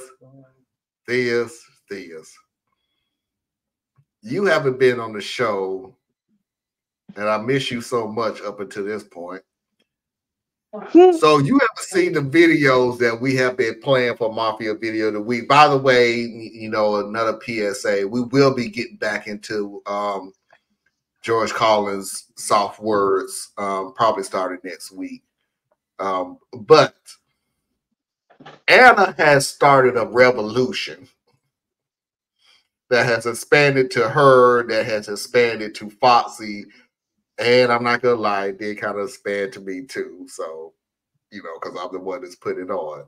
So I'm gonna play 3 videos in order of which I think is the funniest. From the least funniest to my favorite. I just want you who has never seen any of these videos to yay or nay, or I disagree or whatever. Because I know you. How about disagreeing with the order? Or that you disagree with the order. Okay. Of how funny they are. How funny that they are. So okay, now is this based on Anna's humor or your humor? No, it's all your humor. It's all you. What do you figure is funny? Because you may not find it funny. Who knows? How? I have no idea because it's funny as crap on some of these. But anyway, what I figure is the number 3 in my book, for 3-1, number 1 being the funniest to me. 3-1, this is number 3 to me. In my super fundamentalist Christian youth group, we were doing a Thanksgiving dinner for the homeless, and there was this guy who was sometimes weirdly flirty, and he was chopping up these sausages, and then he licked his finger and said, "These sausages are delicious." And then I said, "Are they?" And then for some reason he immediately stuck his finger in my mouth, and I sucked the sausage juice off his finger, and then in horror realized the pastor was standing right there and saw the whole thing, and the look on his face was something I've never quite seen before. It was like confusion and a loss of innocence. And then he weirdly smiled and said, "You guys have a special friendship." And then a little bit later, I saw the pastor throw that tray of sausages away.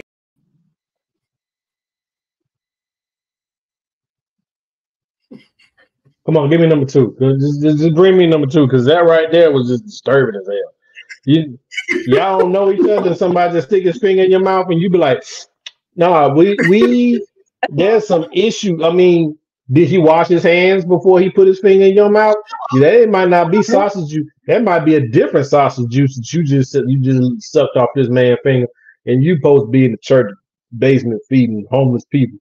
Just nasty.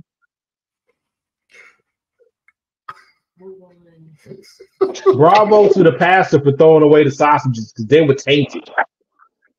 Those were double dicks at that time. At that point, those were double dicks. You just gotta toss those out. You know what I'm saying? And just,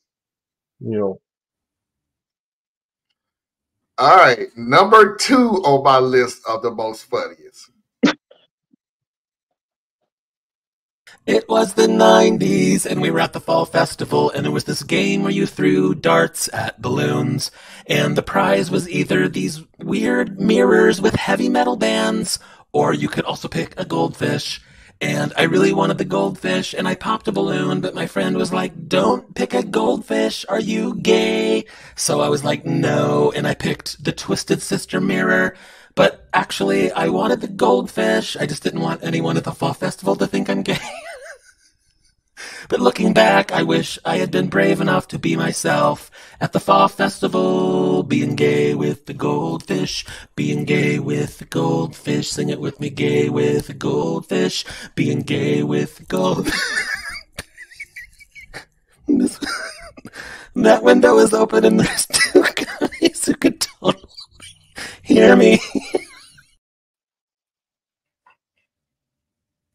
Okay, first of all, being gay with the goldfish is a contradiction of terms. That's bestiality. Bestiality is not homosexuality. You just gay. Okay.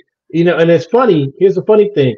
You just gay in the 90s sense of being gay, when everything was gay, even though you weren't gay. It was just gay that you wanted a goldfish instead of no, he's gay. He's gay. Is he gay? I don't see how he's gay. He just seemed a little flamboyant because he was really wanting a goldfish. The man wanted a goldfish. That don't make him gay. I had a goldfish from the carnival. I'm not gay. I'm just saying, and by the laws of transient properties, because I'm not gay and I had a goldfish from the fair, he too, but he didn't get goldfish from the fair. So we are not the same. So then if I'm not gay, that does make him gay because he did not get the goldfish. Oh my God. I'm sick. Sure. No idea what the hell he just said. And no, I sure as hell do not want you to explain it again. My number one video, and Anna and Foxy, y'all better come up with something better, because this is still going to be my number one until y'all find something better. In my super fundamentalist church, we did not speak in tongues, but we were open to the idea of speaking in tongues, and that Sunday morning, I sort of knew I was going to do it because I'm dramatic. And in the middle of the service, I said out loud, "Shamala Hamala." And everyone around me was like, "Oh my God, it's happening." And everyone started saying, "Shamala Hamala." And I was sort of like, you guys are just copying what I'm saying. But now we're all crying, saying, "Shamala Hamala." And my pastor said it was the language that angels spoke. And I imagined the scene in heaven where the angels were like, "What's up, Jesus? Shamala hamala." That one is the best one, man, because I can see me doing that. Shamala hamala. They be like, oh, look at we all speaking Shamala. Wait a minute, hold on now. I know I made it up, so that means you made it up. So, and that's just the hook from my favorite song. It just says Shamala hamala is part of the lyrics.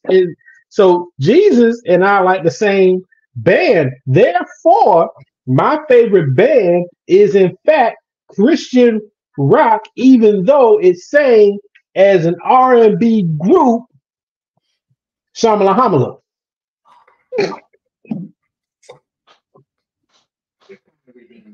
Okay, here's the deal.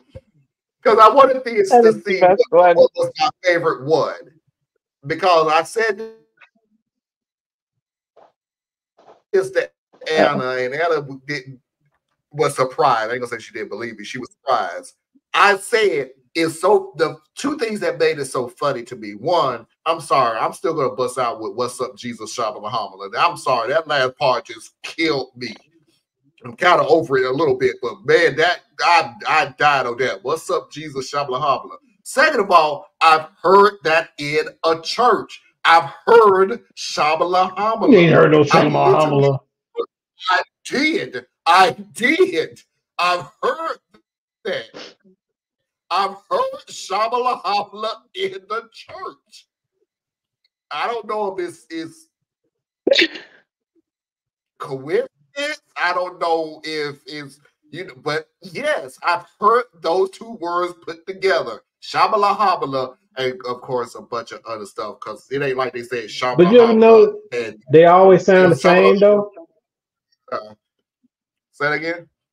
They always sound the same. Like the person who seems to want to speak in tongues, each time they speak in tongues, they say the exact same string of gibberish. Like they practice this thing. You know, I would just be so tempted in my ignorant self to sit there and be like, "You a lie," just to see everybody's just head explode. You said that last week. Yeah.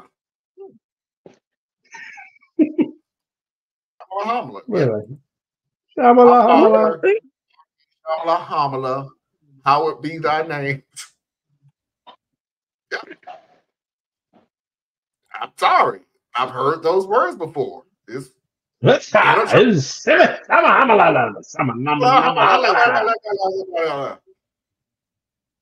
that's the way the angels speak. How you know?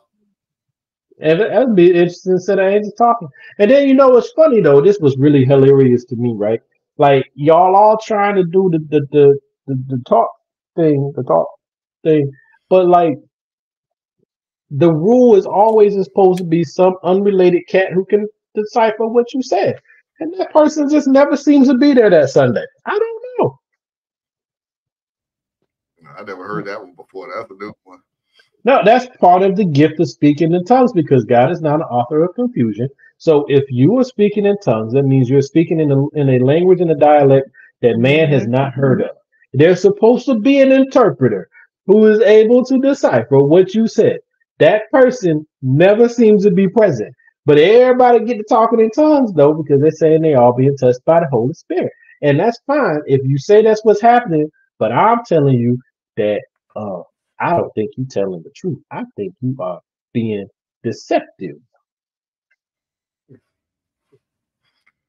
Shamala Hamala, y'all. Foxy's videos of the week.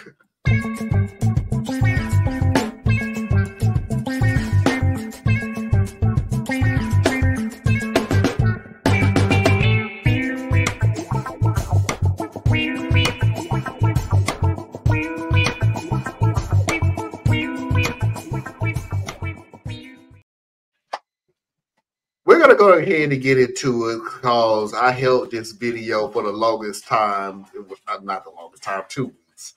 Because I wanted Diaz to see it because Diaz would understand exactly where I'm coming from. I'm not taking anybody down because, crap, a lot of these are short.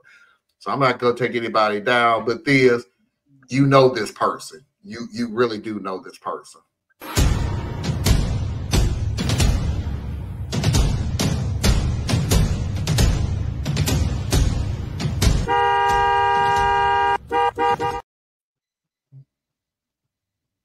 Best way to me is just all of a sudden get confused and can't find the gas pedal.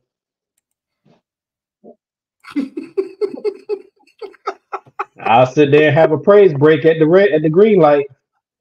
Shama Hamala. I'm just gonna sit there. By the way, hi Foxy. I heard you in the background.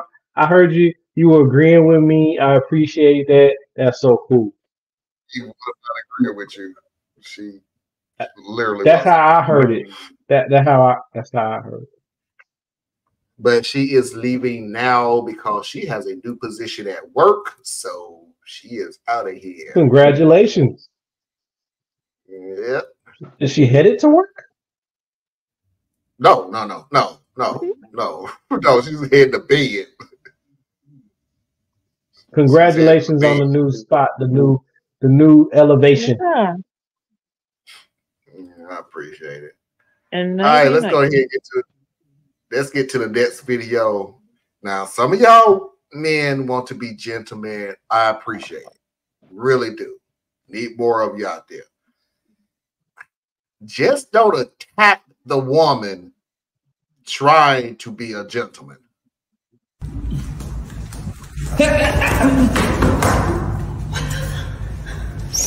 Gentlemen.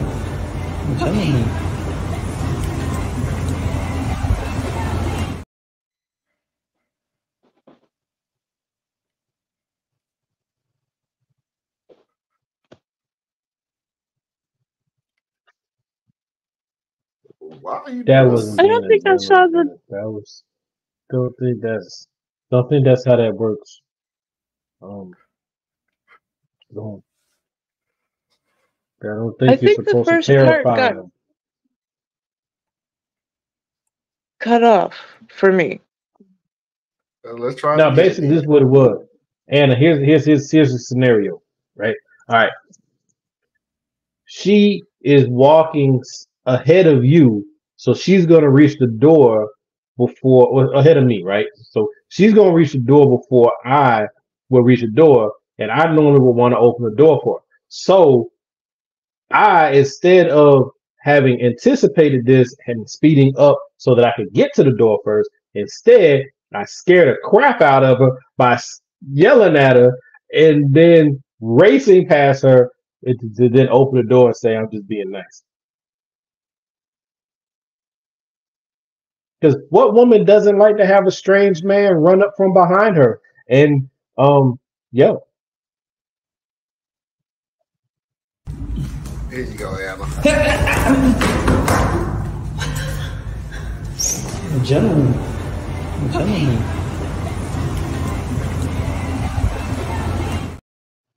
And he grabbed her too. Yeah. So he was extra chivalrous. He was an extra gentleman. Yeah, that was strange. Yeah, it would be. How women apologize compared to how men apologize. And the reaction.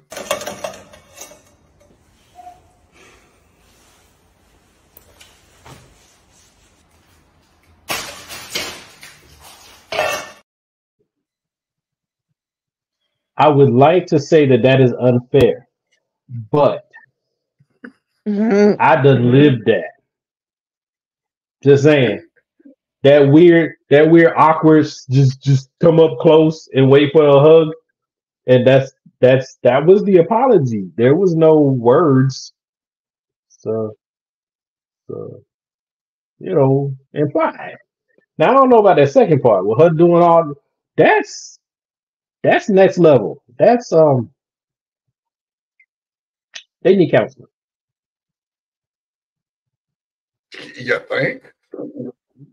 Because who's gonna clean up all that spaghetti off the floor? You know how hard it is to get spaghetti off the floor? That's just what's spaghetti? Or whatever she knocked out of it. Wasn't he holding some flowers or some spaghetti or something? I don't know what he was holding. Flowers. She knocked two things out of his hand, I thought. Oh no, it was just Anyway, one. whatever. And it'd probably be Next him. time he needs to bring better gifts, and she probably wouldn't do that. Next video. Bros helping bros. I'm gonna let you know right now, this wouldn't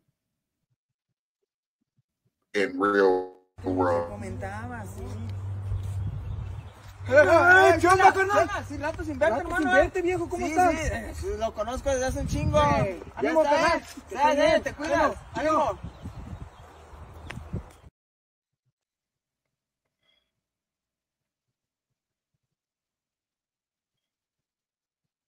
I missed what flag. Like, was he leaning over to look or something, and that's why he went low with the dap? That's why he went low to look. Old boy went low to like, hey, this is how we handshake. We both go low to handshake. Like, I'm trying to save you from.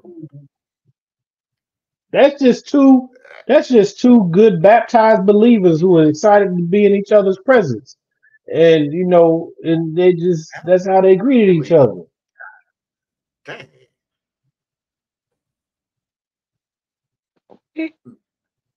Hey, fellas, in the real world, that ain't gonna work. Let you know that now. No, because he instantly knew. He was like, I don't even think they knew the women were there, man.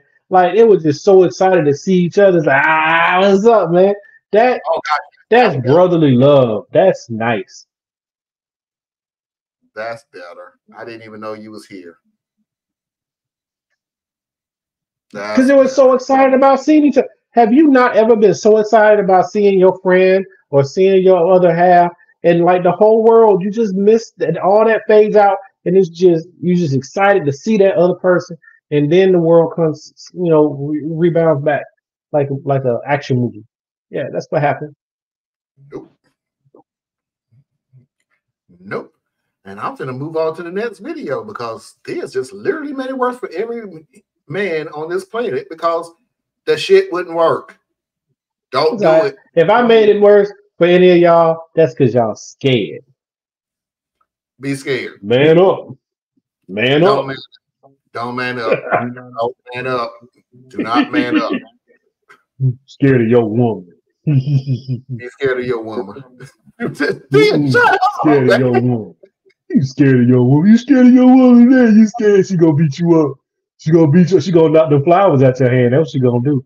That's what happened. That's what happened. See? That's why you scared. Last video of the night. Try to end the show off on a good note and try to find talent out there. It's been sporadic.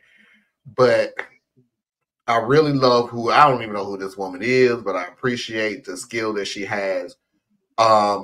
It's tap dancing, but the fact that, every tap dancing has a certain rhythm, whatever the tap dancing is, there's a certain rhythm behind all the tap dancing. This woman is actually Guilty Feet ain't got no rhythm. Duplicate.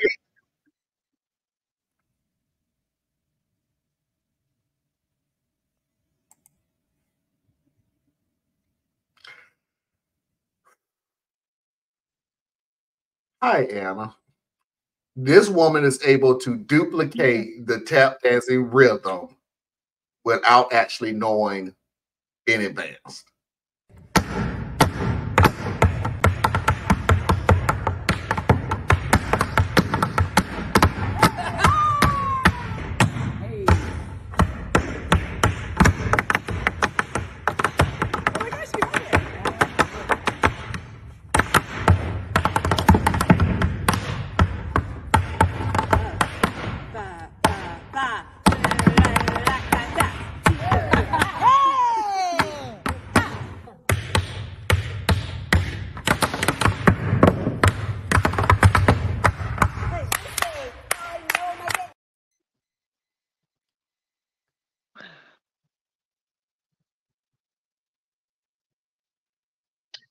First of all, they're in the same dance troupe, so she just knew the routine because it had nothing to do with the rhythm or the tempo of what was happening prior to them joining in together. So they really were mirroring each other at that particular point because you can't have someone going 1 2 1 2 1 2 1 2 pause, and then you come in together 1 2 1 2 3 1 2 1 2 3. The two things had nothing to do with each other. It was cool, it was fun, but it was rehearsed and it was just, you know, what it was. But I love seeing the people doing the dance stuff though. I think that's dope because it looks easy until you try to move your feet like that, and it don't come out nothing like that.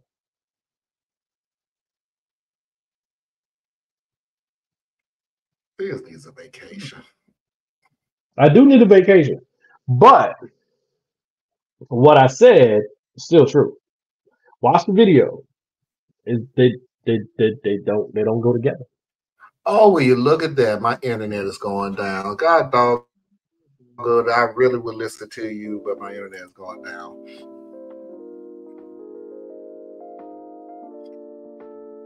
Yes, tell everybody where they can find you. Well, until His Royal Highness kicks me off again, you can find me here sporadically as my schedule permits, because we're about to go into summertime, so my weekends, my daughter's going to take those from me. But OurUnitedCore.com. Check me out.